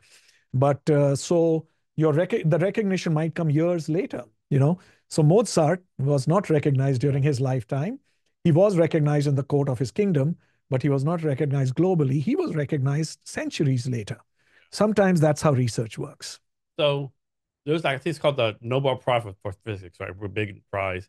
Is there something equivalent to that for the marketing? No. No. There is a Nobel Prize for economics. That is the closest business-related field. Okay. But there is no Nobel Prize for economics. There's no Nobel Prize for psychology. Okay. No. So what is a transgression? Okay. This is coming to the something that I have published recently. Thank you for asking. So we talk about brand transgressions, Jason. Let me give you an example, then I'll define it formally. So the Boeing company is going through some really turbulent weather, right? I'm sorry to use that pun. I don't mean to laugh, but yeah, they're going some stuff right now. And we love that corporation, not just because they are in our backyard and we are in their backyard, but because it runs the economy, the world economy, the company, transportation, military, so many things are rested on the company's activities.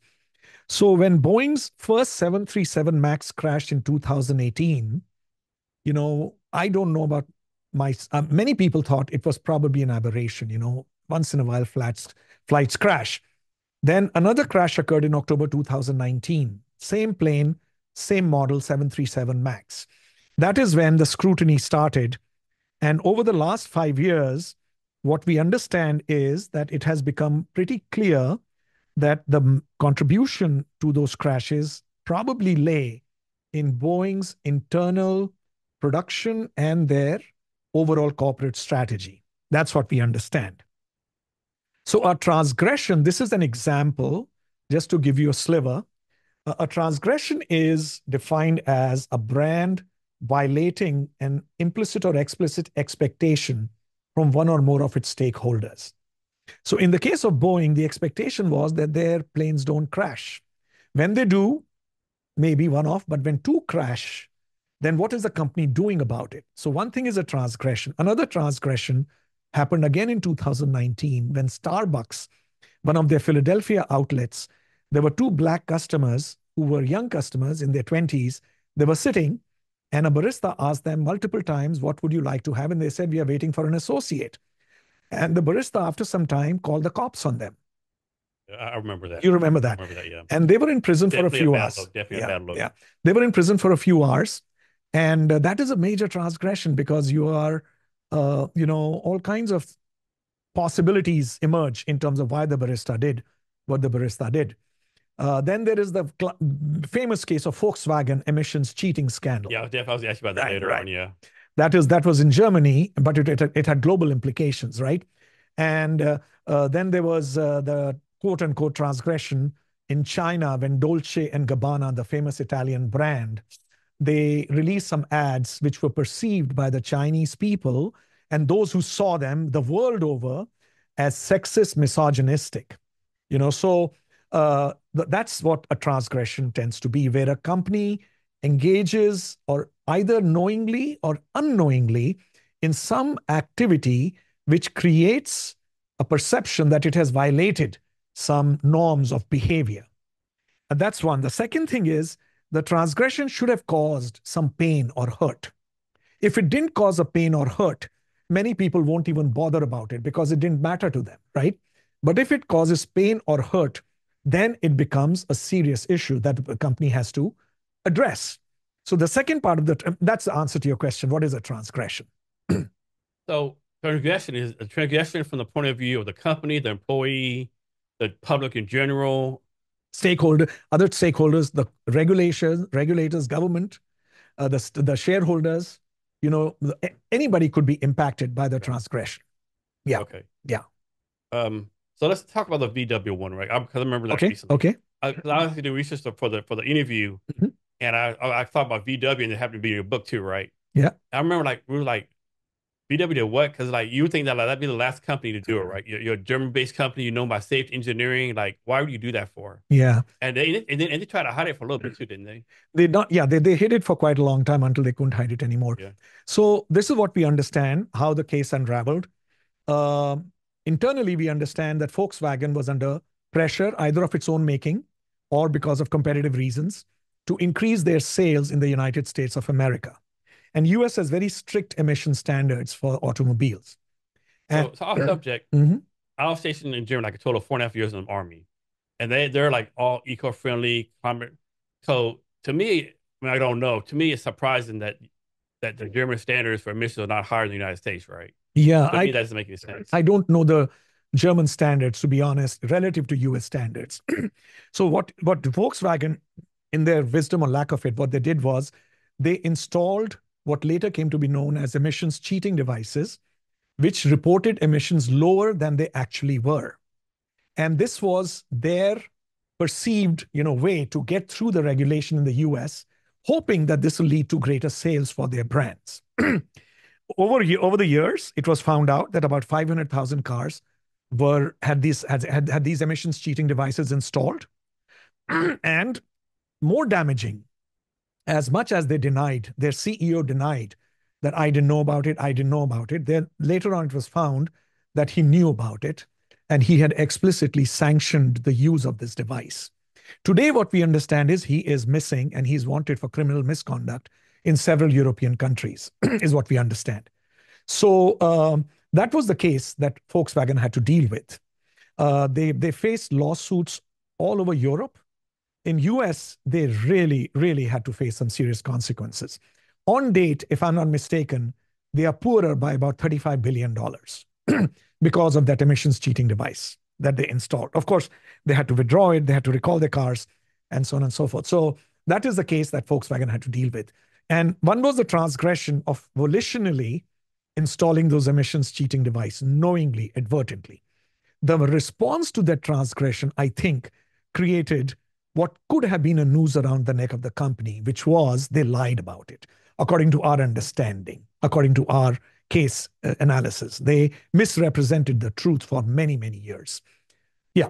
Do you think they've overcome this yet? Or they're still struggling with this? They're still trying. Well, I don't think they are out of the woods yet in terms of the case. The cases, as they're still involved in legal cases.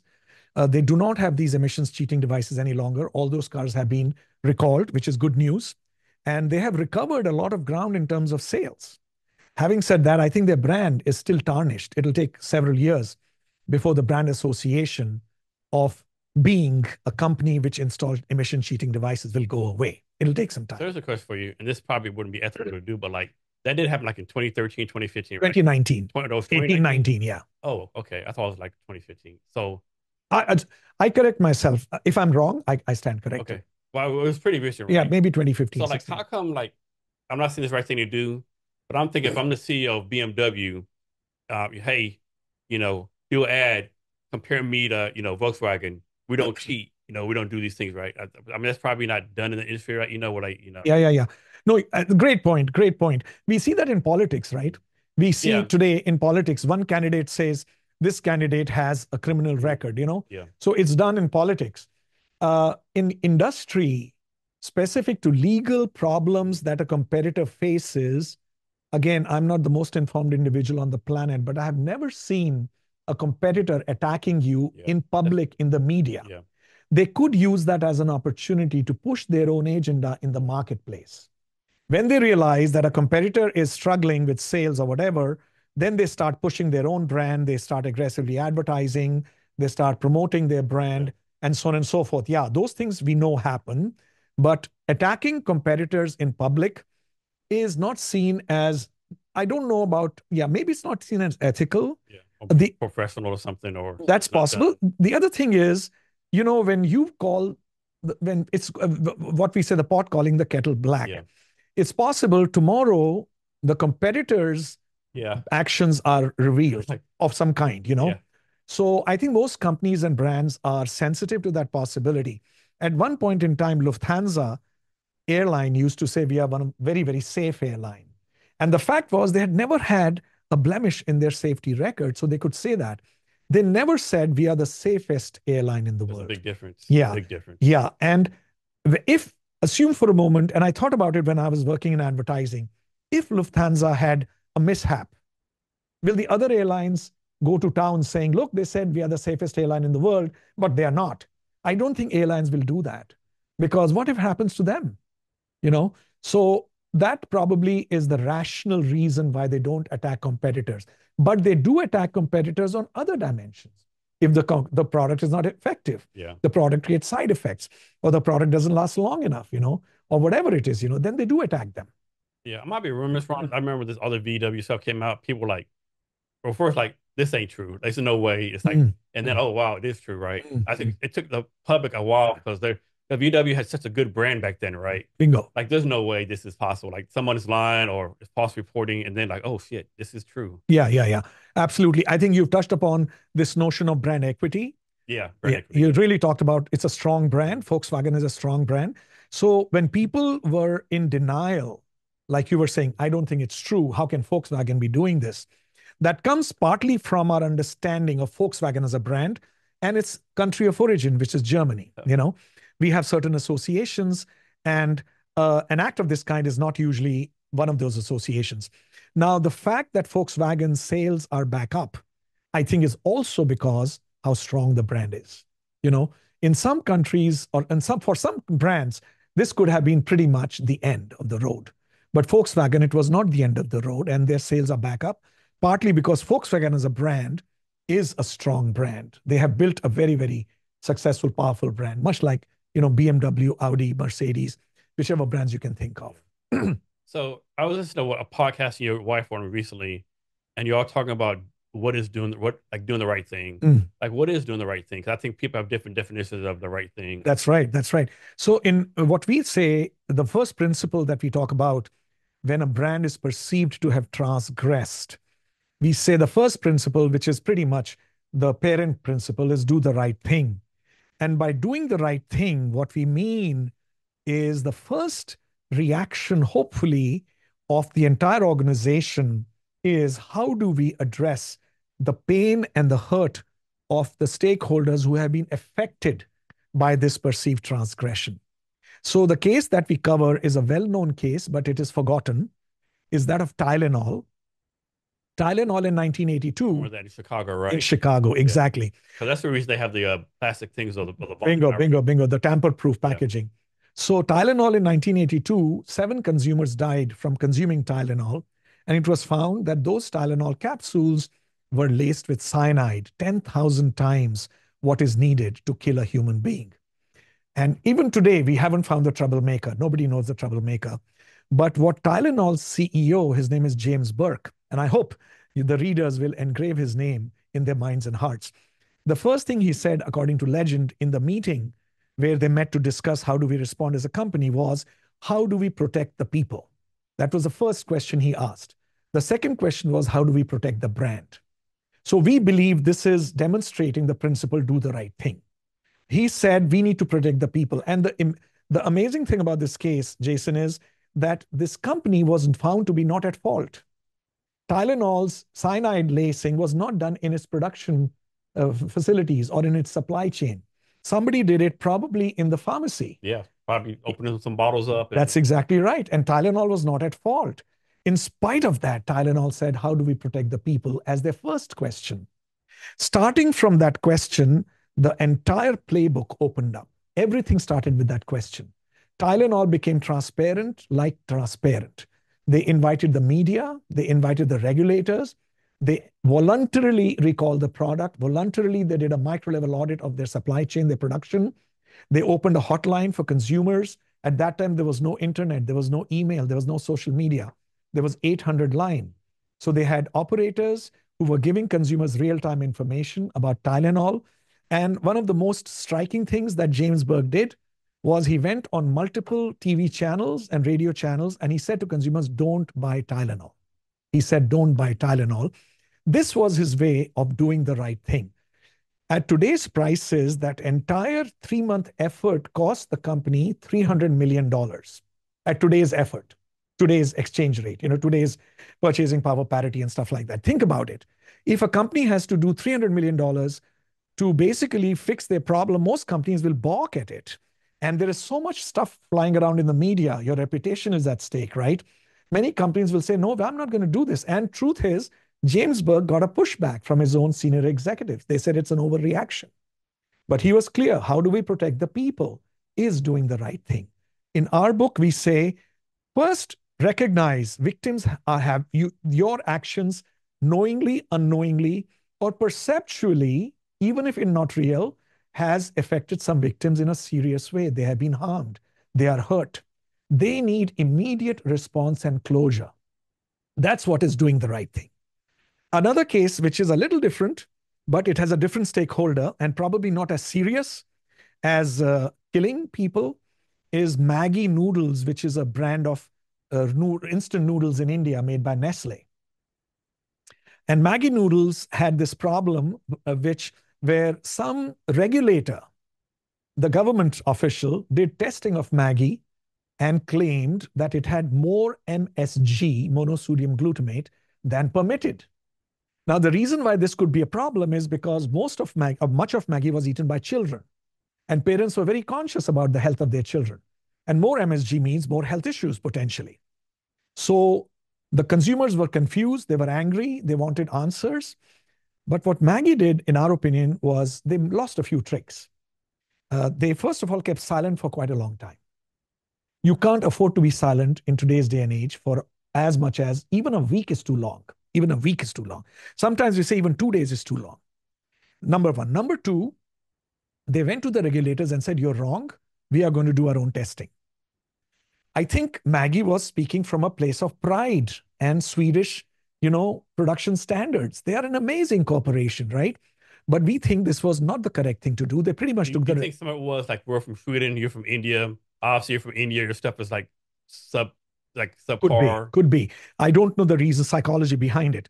But Maggie should have, I think, we think Nestle should have known better because the regulators in India have been known to push back when somebody pushes them back. They have been known to do that. So Maggie got into the crosshairs of regulators. Now, the good news is Maggie did its own testing and found it did not have excess MSG. So the narrative was false. However, by this time, the The media was stories out all there. over, was Yeah. out there. All The public knows about there it. was boycott. People were saying boycott Maggie. The whole category of noodles, instant noodles, shrank. The whole category shrank. Maggie was 80% shareholder. So if the brand leader, dominant brand leader, has these associations, people rightly or wrongly associate the whole category with it. The whole category shrank, and there were boycott notices for Maggie. People were crying, really loudly, triggered. Crying meaning they Yeah. were angry. And Maggie was, I think that they should have followed the Tylenol playbook. They're completely open. We know we are not at fault. Why do you have to worry? They should have opened their production units, supply chain. They should have done exactly what Tylenol did, and the truth would have come out. And they should have been completely open to every stakeholder on the planet. We are open. Tell us what you want to know. They released ads in which they said something to the effect, we understand there's a problem.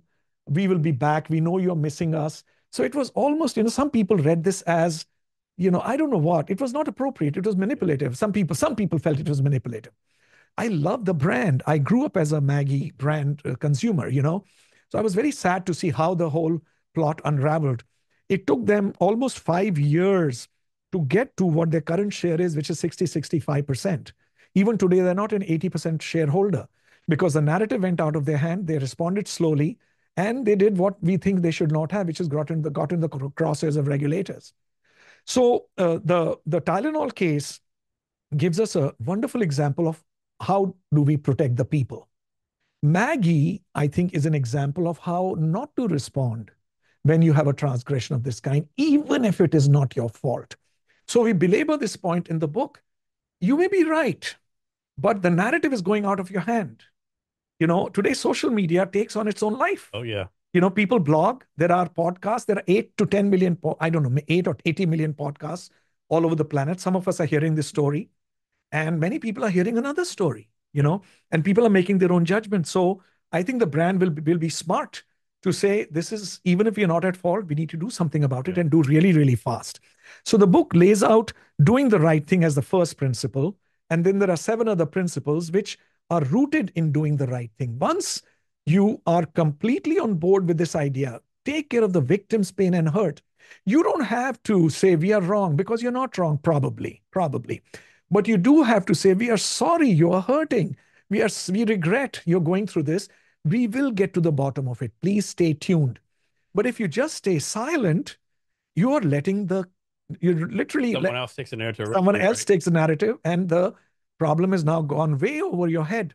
Another case we talk about is Starbucks, the Philadelphia case that I talked about earlier. It was a classic case of how the company responded brilliantly to our knowledge. As soon as this incident happened, the next day, the CEO flew to Philadelphia, apologized 6 times in various forums, met these 2 young customers, apologized to them, apologized to the whole Philadelphia community. 6 apologies from a CEO, 6 apologies. That there's some lesson in it, right? So number one. Number two, they settled in private with these 2 consumers. They settled in private with the Philadelphia city of Philadelphia. Then they did what we think was the most effective step that they undertook, which was they closed all Starbucks I remember stores, that. I remember that. 8,000 of Across the them world, right? across the no, across US It's US, for okay. a week. I It remember that. cost the company about $17 million. I think that was a terrific show of walking the talk, you know, that we are saying respect, respect, dignity, dignity. We will do it ourselves. So it was a sliver of a demonstration of what kind of training is needed when these transgressions occur. And you can get caught off guard as a company when these transgressions occur. So you really need to train your people with, what we are talking about. All these 8 principles are critical, but nobody has a playbook. Companies don't have a playbook. They're pretty much, fly off the handle whenever Yeah. such things happen. And many of them respond really poorly. We were so surprised how Boeing responded. We were so surprised how Volkswagen responded. We were so surprised how Maggie responded, Nestle responded.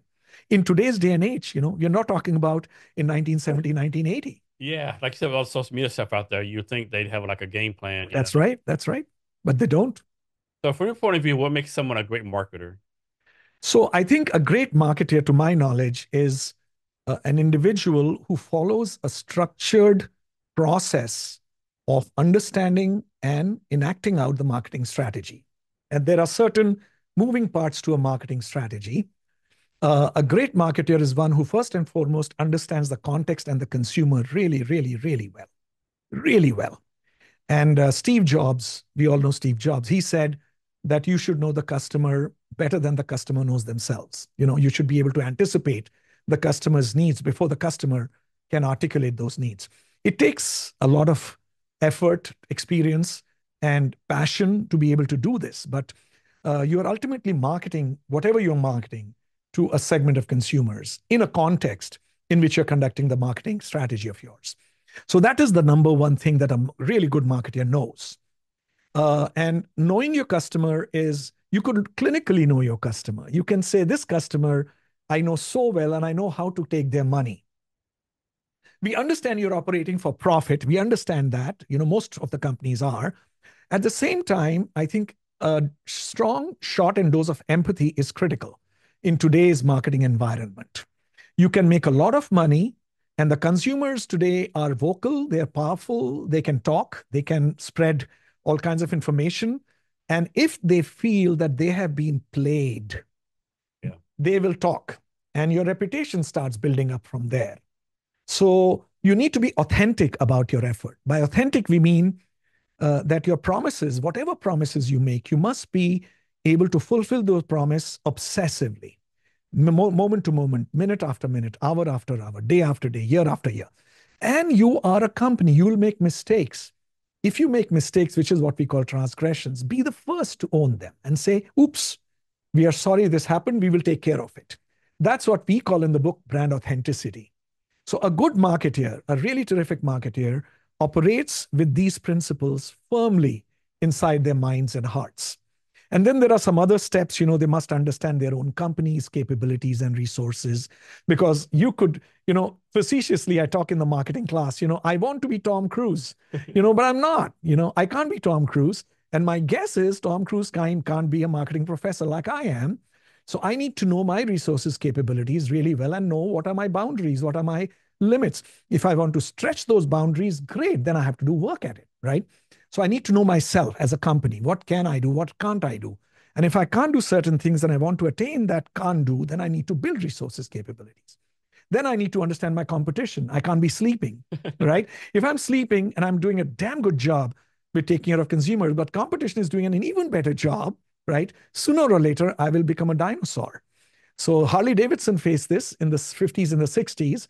They were the champions of the road in the US. When Honda came in, they were caught snapping. So they were really, really, sort of sleeping, in my opinion. They were taking, long naps, and they didn't do much about Honda taking over. And Honda came in with a very different strategy. Then more Japanese competitors came into the market. And in about 30 years' time, Harley Davidson's share went from 80% to 5%. So Harley Davidson was almost looking at its own grave. Then certain events took place where it was able to bounce back. And that's a different story.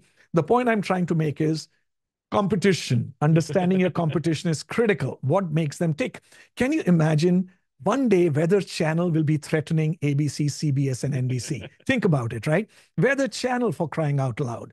ABC, CBS, NBC were the three big networks, but Weather Channel took such a large proportion of the viewership. Remember back in the day, it was the three channels, and That's right. then Fox came, That's right. and Fox has kind of like swept them away. Like, That's okay, right. here's a different Fox, thing. CNN, MSNBC, they all came. But ABC, CBS, NBC never saw Weather Channel taking over or not, at least hitting them hard. They never saw it. So you cannot minimize competition. You cannot take them lightly. And you really need to have a very strong competitive orientation.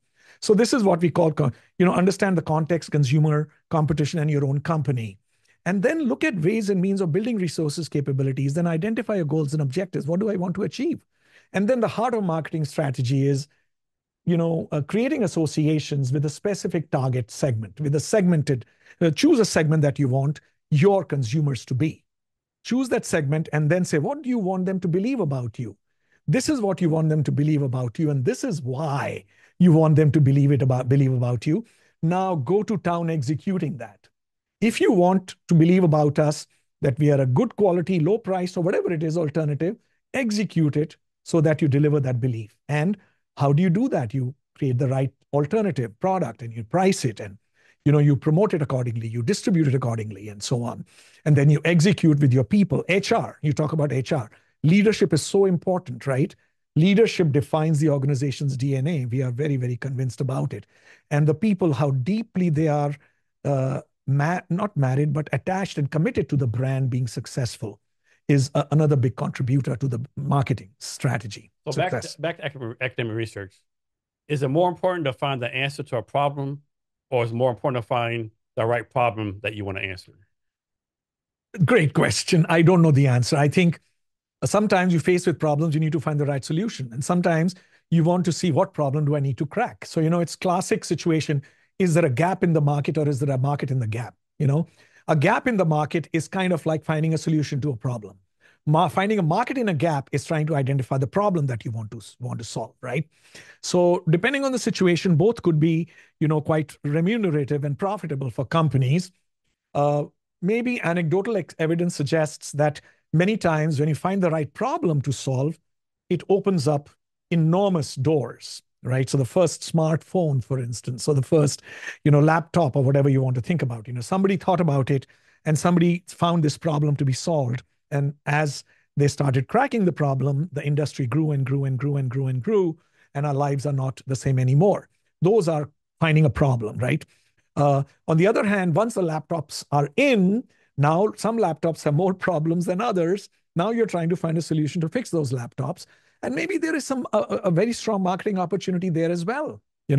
So when smartphones came in, they were only phones. They were only phones. They were called, I think, cellular phones or mobile phones. I don't know what the technology was called. They became smarter and smarter and smarter and smarter. Today, they can do a lot of what laptops can do, what computers can do, right? So laptops are facing competition from smartphones today.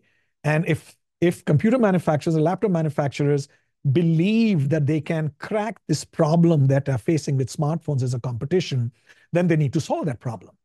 So that's the nature of the problem that we probably need to think about. So AI and marketing, is AI going to significantly change how marketing is done? Is AI going to be just like another tool for marketers? What do you take on that? I think AI is definitely here to stay. We can deny it. We can push it back. We can resist it. We meaning the whole business profession will benefit from embracing AI in a step-by-step manner. Because embracing AI does not mean you become an AI-driven organization, because doing so is not easy. You need people who are AI experts. You need resources. You need capabilities. You need to restructure your organization. The moving parts have all to be aligned with an AI-driven mindset. So it's not easy becoming an AI-driven organization. It costs a lot of money, a lot of talent. Talking about HR, some of the AI experts, young people, are paid an enormous amount of money because that expertise is very severely limited today on the planet. So AI is going to change marketing, I think, as follows. To begin with, AI will probably help marketers execute strategies which they have thought about. So when marketers want, for instance, a strategy is that we want to become a luxury brand in China. Let's assume that that's what your strategic direction is. Now, AI will help you understand how you go about executing it. AI will take all the information, will analyze all the information, will give you scenarios, will design pricing strategies for you, will design advertising for you, will do all that kind of work, but won't say, do this. It will say, here are the options that you can possibly consider. And then you, as a strategic thinker, will probably need to cherry pick which strategy is the best for you. AI will also help you understand your context and consumers better. So we are talking about an idea which is fascinating, which is called the digital twin. It's not new. It's about a 60-year-old idea, but today is getting into the business minds. You create a digital twin of your targeted consumer. And what that means is you have data of your consumer who's in your target segment, the typical consumer. They have been blogging, they have been searching online. All this data is being created, on the internet. You take that data and create a persona of that consumer on the digital landscape. And then you use that digital consumer to play around with levers. For instance, you say, okay, I want to increase the price. How will this consumer react? I want to change the promotion. How will this consumer react? How long is this consumer going to stay with me? You build those predictive models based on that digital twin persona. I think AI will enable us to do all these things. I'm not in another functional field in management, but today AI can replicate a whole city. You can create a digital city. You can create a digital factory, right? So if you create a digital factory, a manufacturing unit, think about it. I change one manufacturing specification sitting on my computer, and I can see what are the downstream consequences of changing that specification. I don't have to actually go to the factory and do it. So AI can enable us to do all this, what we call simulation. I think AI will change our lives that way. You might have heard of the strike that Hollywood screenplay writers had 2, 3 years back, where they said screenplay, the threat was that AI will write screenplays. And so they were threatened, very, very seriously threatened. And I think we need to we need to probably think about this. I think some of this will be real, unfortunately. Some of this will be real. And my hope is, just as humanity has evolved with all kinds of technology threats in the past, we will evolve even with this technology threat. We will become smarter, brighter. We will adapt our skills. We will become, we will understand what is space for AI, what is our space, and we will develop our resources accordingly, is my expectation. But AI is here to change. AI will change healthcare in a big way. I think we will have real-time access to medical experts, who may be chatbots, but they have deep expertise. We will have all kinds of, healthcare companies will have an ability to test their drugs without hurting people or animals or whatever. So all these things will be happening, and it might take another 5 to 10 years, but I think that's what we are looking at. Yeah, not the same thing. I know the recent had this dock worker strike on the East Coast, right? And one of the demands was, of course, more money. One of the demands was like, no automation, right? And people are like, well, if you're striking, you're the wrong thing, because we think they can do, we on strike, they can bring automation in and prove they can replace you. And then within 3 days, they settle the strike, So, Yeah. but the thing is like I say, there's always change, right? Even back in the 1890s when the cars took over the horses, right? I'm sure the people back then where all the jobs gonna be for people shovel shit behind the horses, right? Or saddle horses, right? I mean, it's gonna come, right? It's going to come. I think change is coming. And my guess is, and I'm not necessarily a good predictor of the future, so I would like the listeners to listen to this with a fistful of salt. My guess is, in the management field, in the business field, the strategic thinking part will stay with human beings. We will still need to think about what kind of strategy do we want our brand or company to follow. But the execution, much of the execution will go to AI. That's what I think will happen, I think. So we'll see. We'll see where it goes. I think another 5, 7 years, we will be in a very different world, is my expectation. Yeah. And I don't think most Americans realize what's coming, right? uh, I hope, I hope for the sake of our country, I hope you're wrong. I hope they realize it's coming, because we need to be prepared. Yeah. And we need to develop skills. We need to, I know it's easier said than done, and I'm following my own guidance. You need to develop the skills and a new set of skills and resources to figure out how do you become more successful when AI happens. We need to figure that out.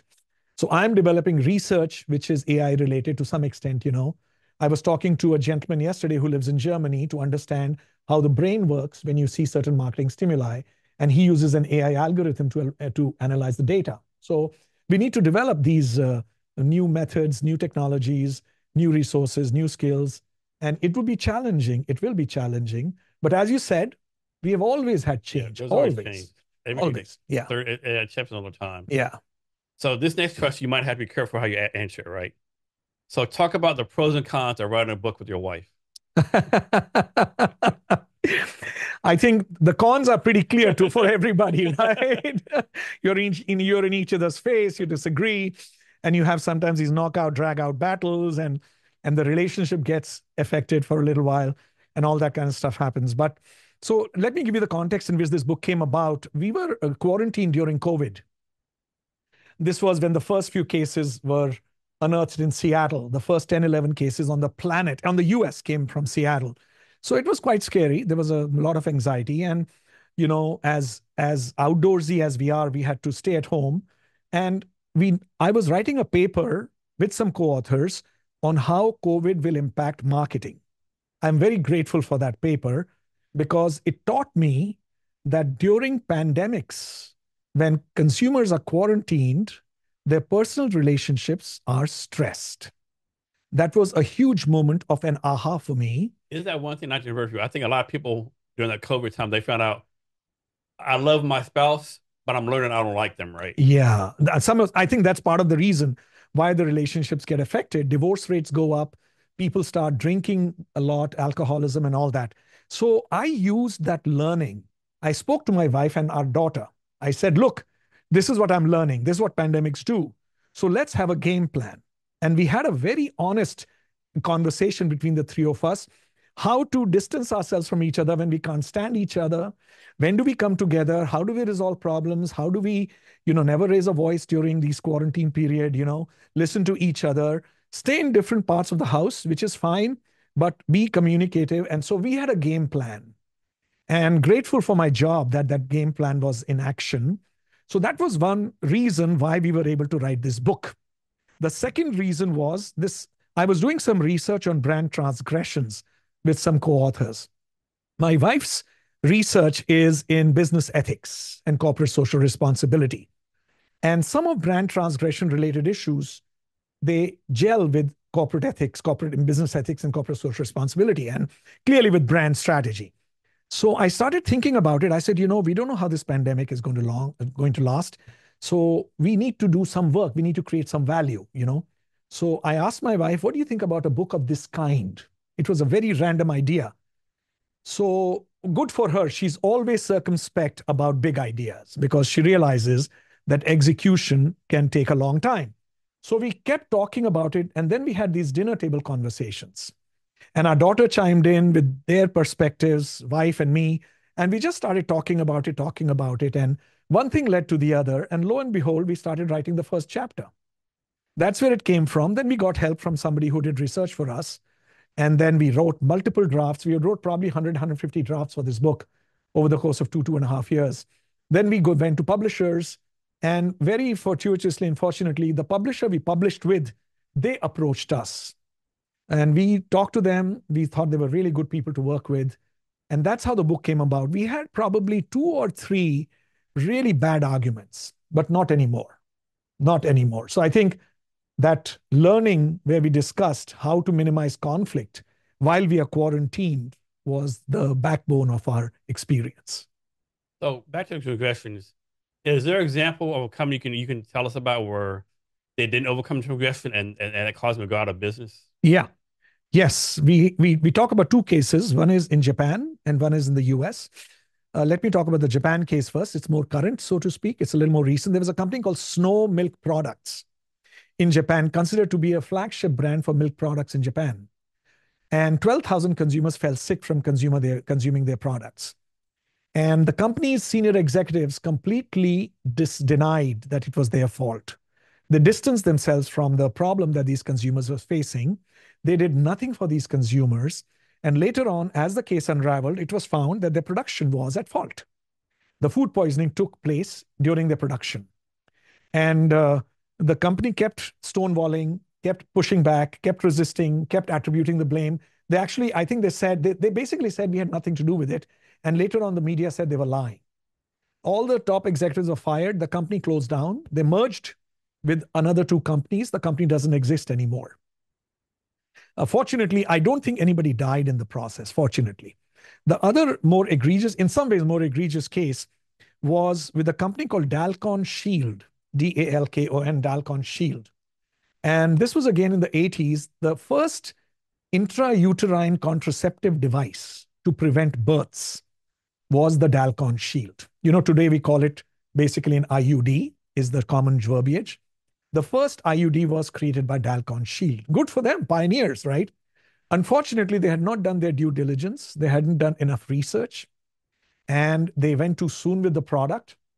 And the product was very successful. Almost 4 million shields were installed in the bodies of women. 2.7 in US alone.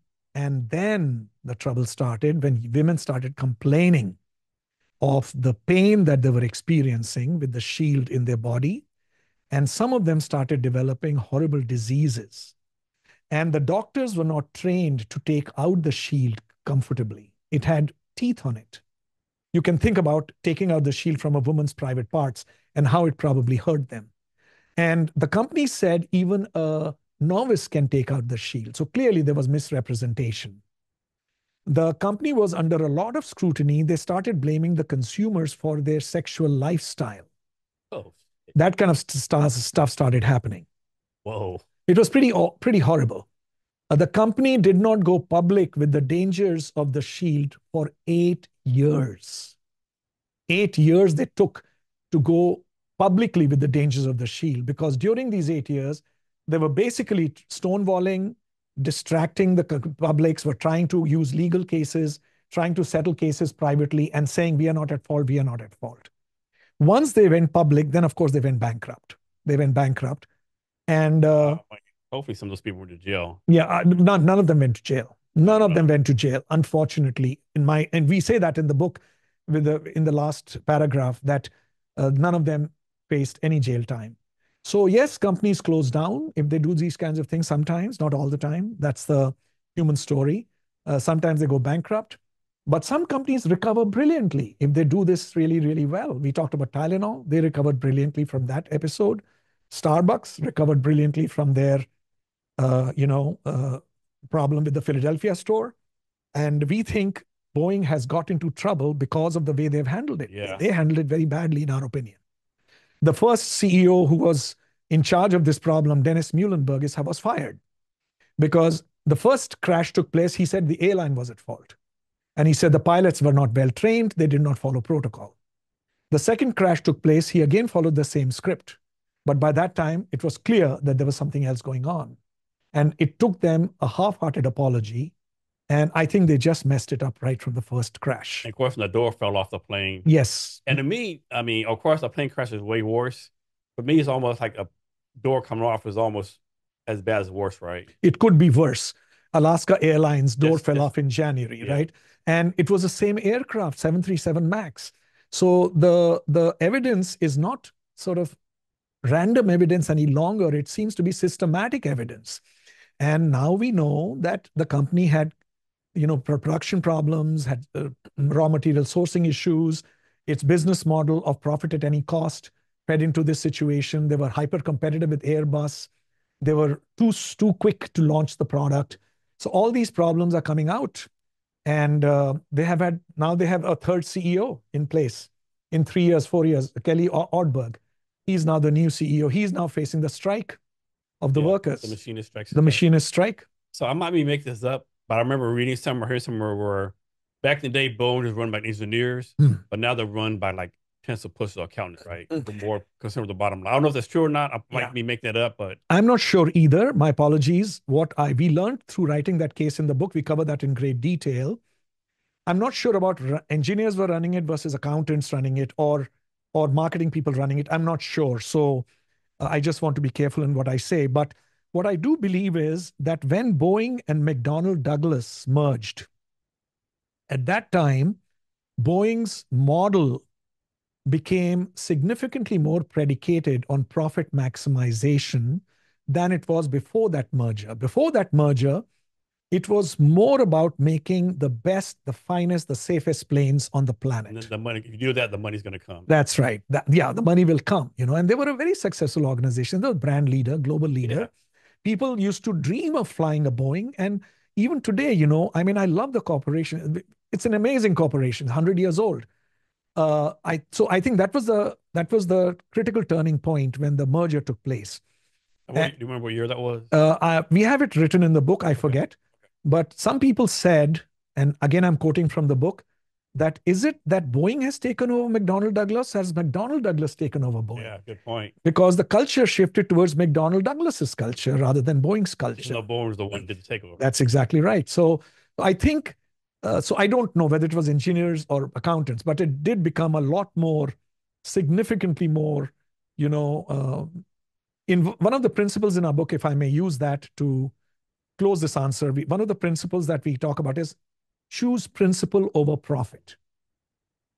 And profit will follow, is what we captured in that principle. If you do profit over principle, you will compromise on principles. And that's when, things will start falling apart.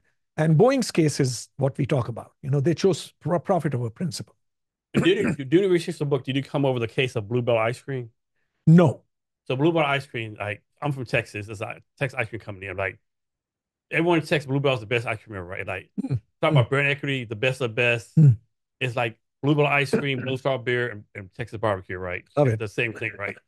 Well, I can't remember when, maybe 4 or 5, maybe 10 years ago, a lot of people started getting sick eating ice cream, right? And they came to figure out there was there's a factories had some like listeria, something like some of those in the factories, right?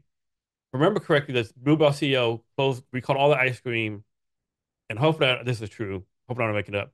They recalled all the ice cream from all the factories. They closed all the factories, right? And like spent like a week cleaning up, right? So I remember that. That's just popped in my head too, right? Somebody did the right thing. Sounds like a very, very proactive strategy. Yeah. Proactive. I don't know the details, and I will definitely make a note of reading up this story because we have a website where we're covering news stories. So I'll definitely cover it.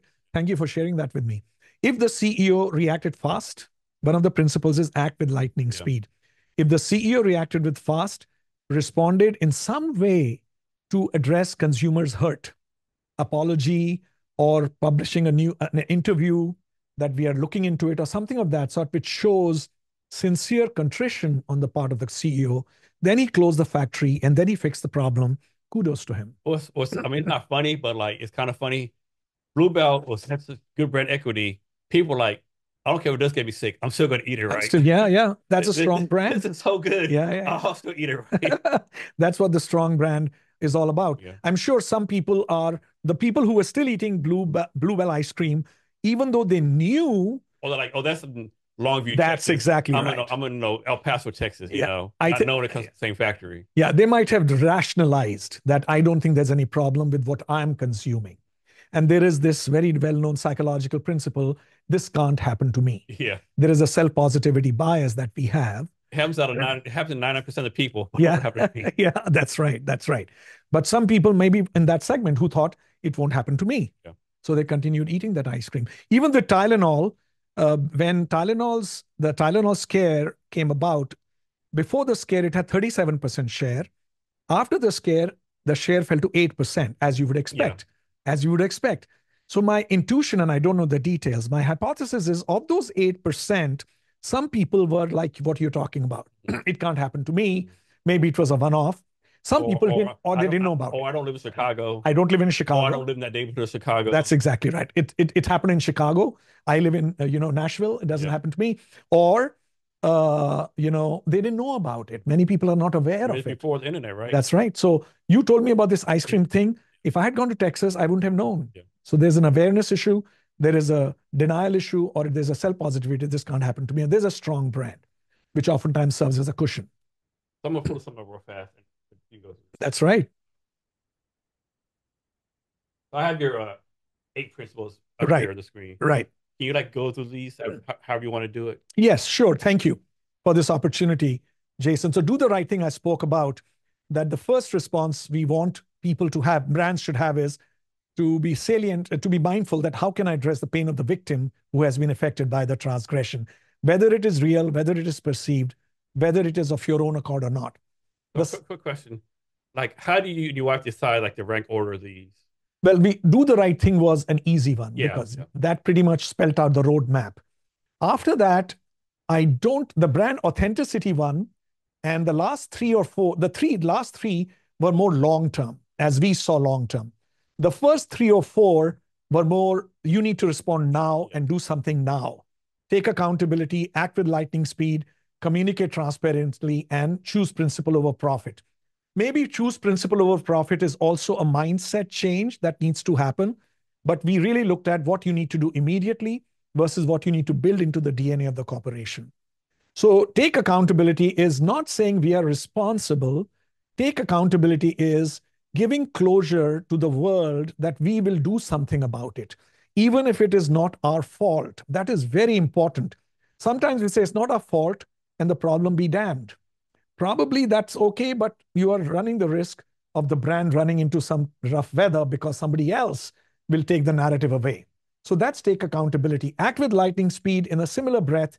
The longer you wait, the longer the narrative has gone out of your Like you control. said, even a day is too long Even a now. day is too long nowadays. Especially if you're a worldwide company, because it's 9 to 5 here, 9 to 5 somewhere else. That's right. That's exactly right. The world is becoming one, you're right, time zones. The second, what happens in the US instantaneously, people in China, India, everybody knows what's going on.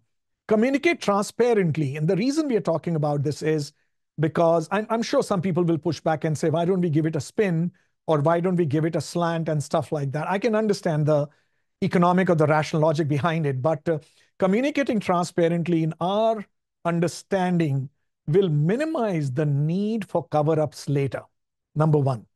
Number two, sooner or later, the truth will come out. That's the world we are living in, sooner or later. The CEO of Volkswagen denied knowing about the emissions cheating device until New York Times found an email and published it, that That's he knew about it. Yeah, the New York Times doing that is not a good thing for your brand. It's not a good thing for your brand. So these are telltale signs that you cannot hide. And today we don't think transparency is negotiable. We say that. We are living in a world of digital democracy, Then choose principle over profit and profit will follow. Let's read this principle that way.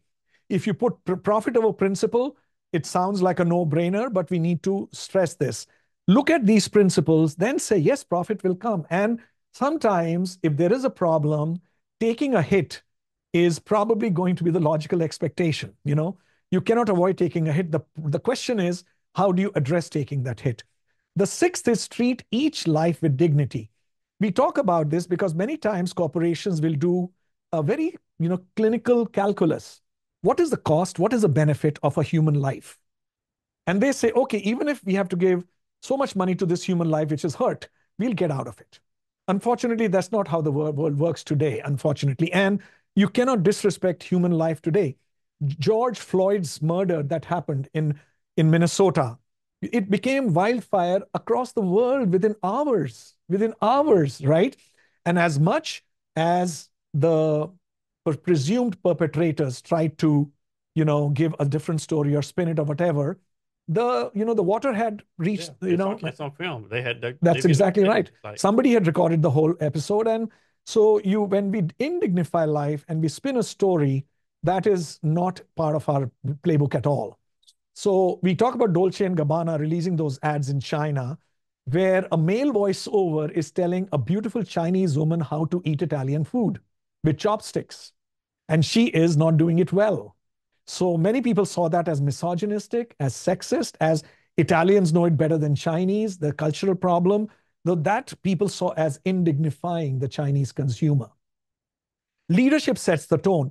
This sounds like a no-brainer. It's not rocket science, but we were so amazed to find that we've covered 25 cases in this book. Every case, the leader is at the center of the case, either the cause of the transgression or the solution to the transgression. There was no doubt it emerged that leader sets the tone. When the leader says, for instance, Muhlenberg in Boeing said that it was the airline at fault, it was the pilot who did not follow protocol. When it is published in the media, what is the Boeing employee thinking? this is the story that I'm supposed to share, Yeah. right? That is what I'm supposed to say. So he set the tone. He set the tone by that interview. And we have lots of stories in the book where leaders and Starbucks, the Yeah. leader flew to Philadelphia, leader apologized 6 times. The leader is saying to the whole corporation, this was not okay, and we need to apologize And I for just that. thought of something, right? Like Mm, when Boeing says airlines fault, right? mm, What you didn't think about it was like, I'm the airline CEO. I mm, heard him throw me on the bus. Like, what? mm. I've paid you millions of dollars on planes, right? And you're gonna say it's my fault? Yeah, exactly. Like, are you kidding Yeah, me right now? yeah, yeah. Like, I'm about to go to Airbus. That's exactly right. The airline's reputation is being damaged. The pilot's reputation is being damaged. And for a second, when I read that interview, I was very confused. As an academic, we always entertain multiple hypotheses for a phenomenon that we observe. One of the hypotheses was that there could have been a fault with the plane. There could be something else. Yes, they didn't follow protocol. Then we said, why is Boeing blaming an airline? That's their customer. Yeah, I just thought It that makes doesn't no make it sense. doesn't make economic sense, right? So it was confusing for us until it came to be told that he was wrong, right? So leadership sets the tone. We covered this shocking case in India of a terrorist attack that took place at a hotel in India. The hotel is called Taj, Mumbai. It was in the capital, in the commercial capital of India, Mumbai. There's a movie made on it, and a very nice movie. And terrorists attacked the country, the city, and they burnt half the hotel down. I think 166 people died, hundreds were injured, and 10 of the hotel employees died. Most of them following the leadership principle, customer is God. When we think about it for a moment, they were following their training.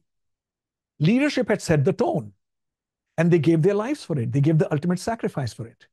So I know it's an extreme example, but we use that to say this is what good leadership is all about.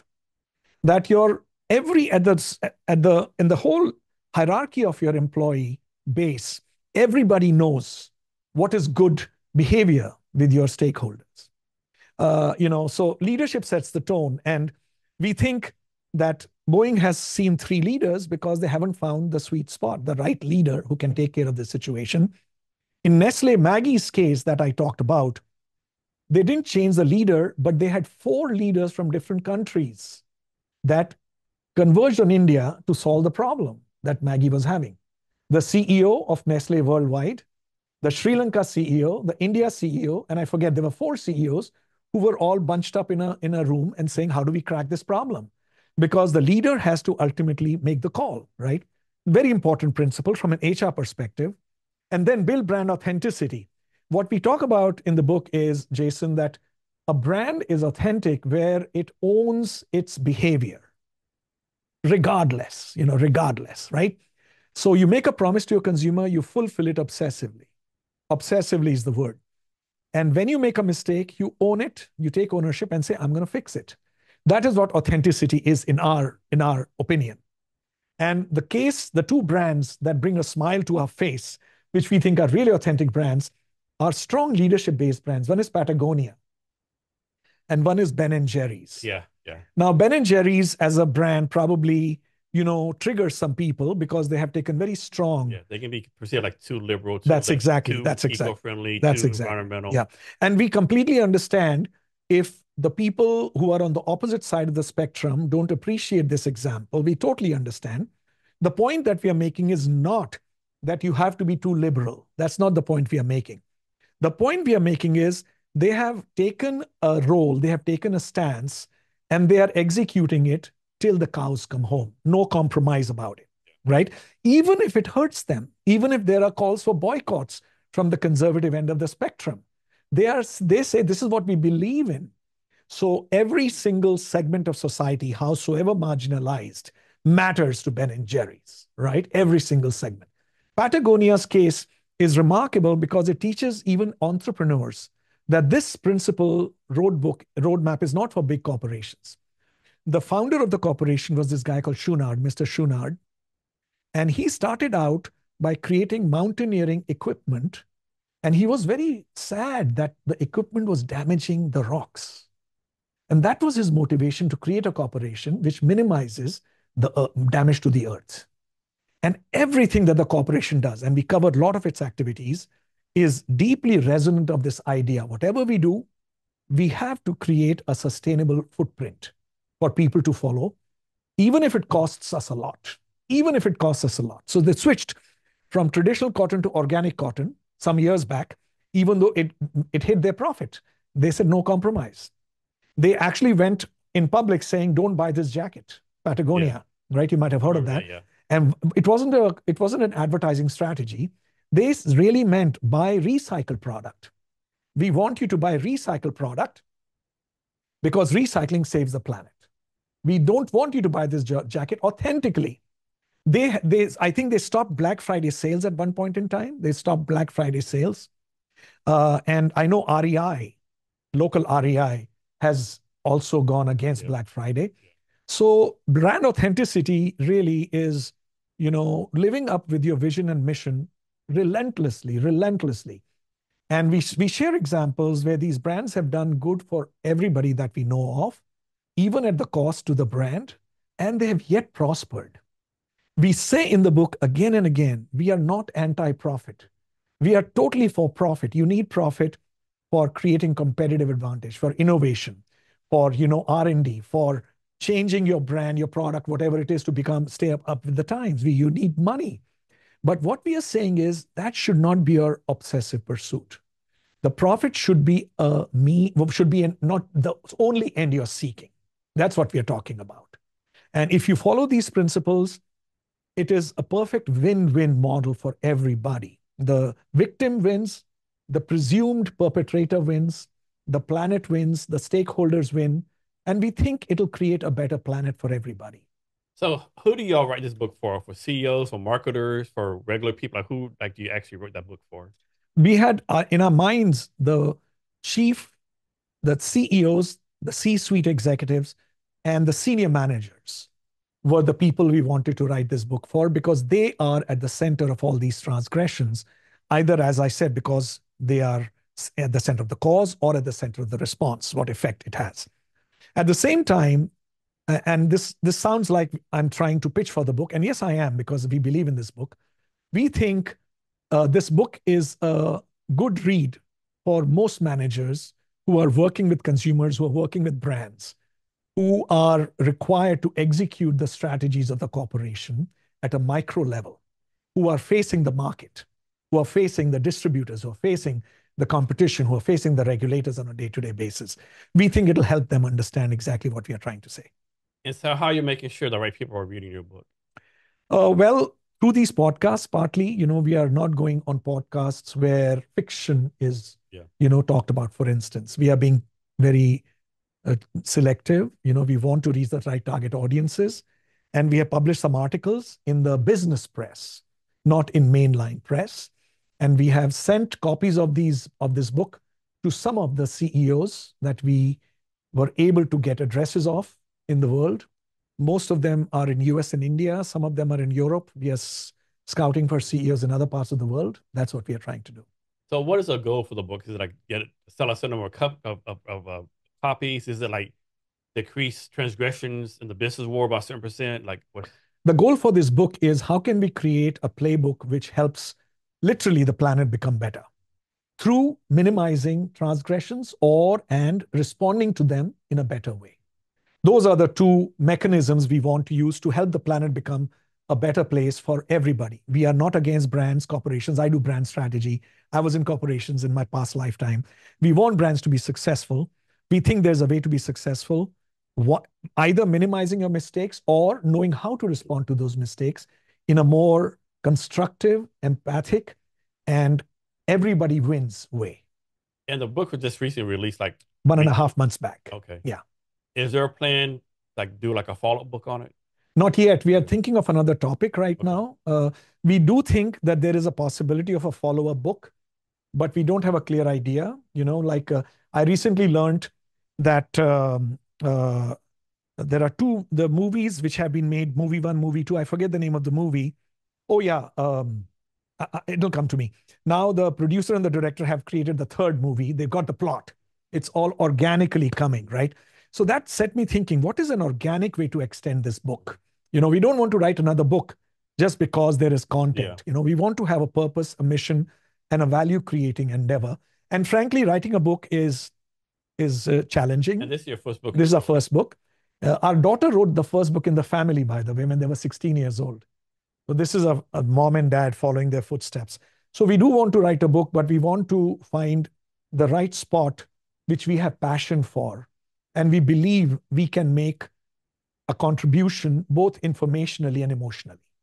Was there a big difference between writing a book and writing, like, say, like an academic Article. refresher? Yes, there's a huge Huge difference. difference. I Okay. think there's a huge difference.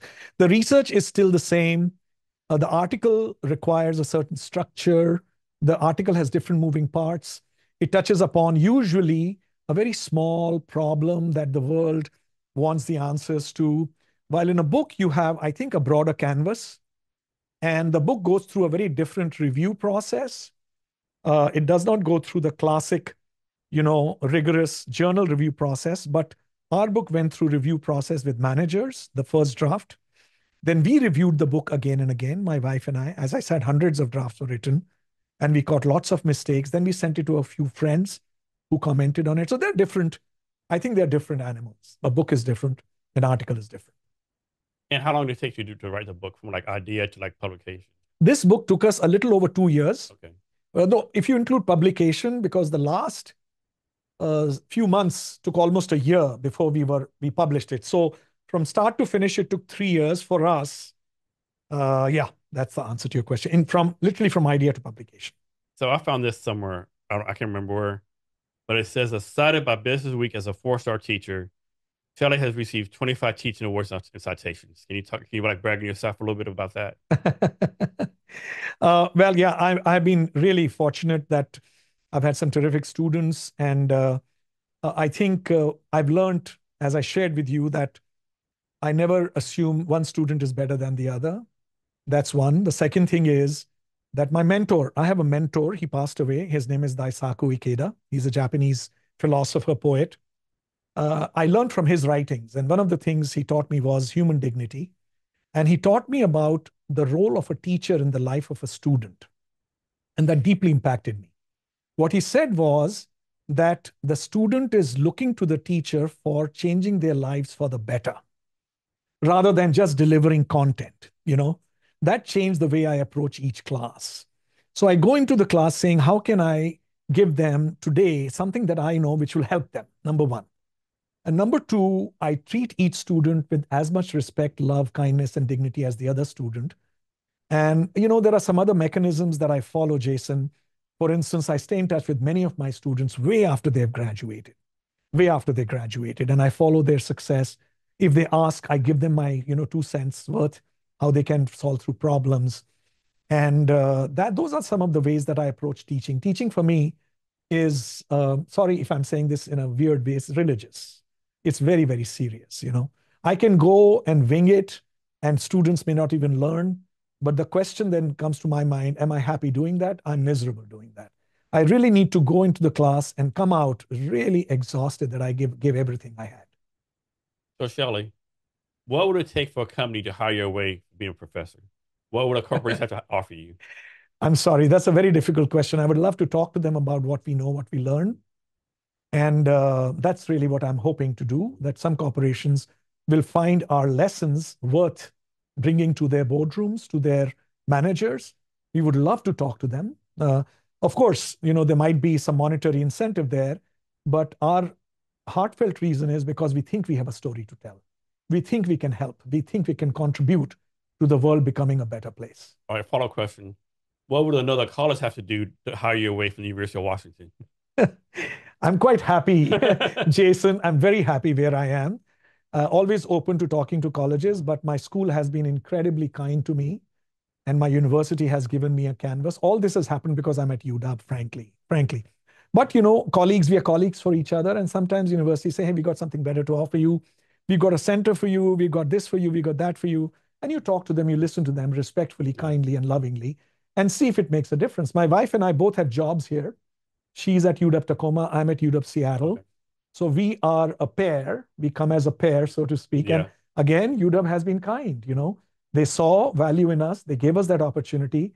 And we That's hard are, to find nowadays, unfortunately. huh? That's hard to find nowadays, It's very unfortunately. hard. It's very hard. And we have infinite gratitude to UW for giving us this opportunity. Our finances are great.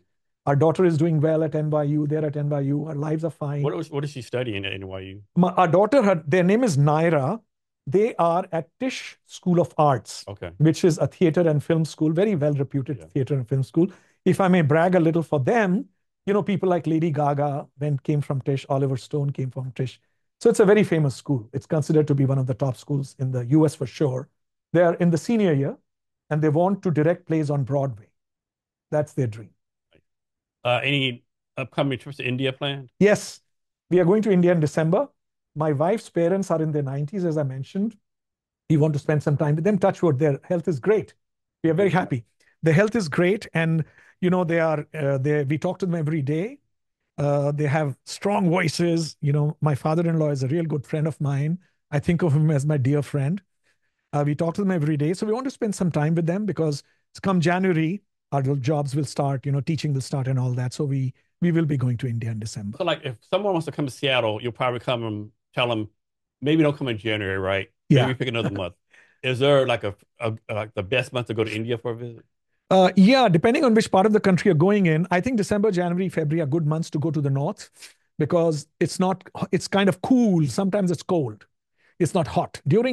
Come April, May, June, July, August, the north becomes really hot. You're talking about temperatures touching, 100 degrees Fahrenheit and more, pretty routinely, not for 5 days, but sometimes for a whole month. Yeah. And we have got used to Seattle weather. And for us, going in summer becomes we need to think about it.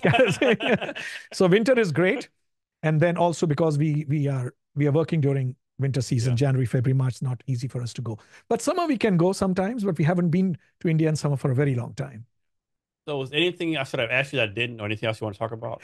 Oh no, you've asked me so much. I'm just incredibly grateful, excited, and happy about our conversation, Jason.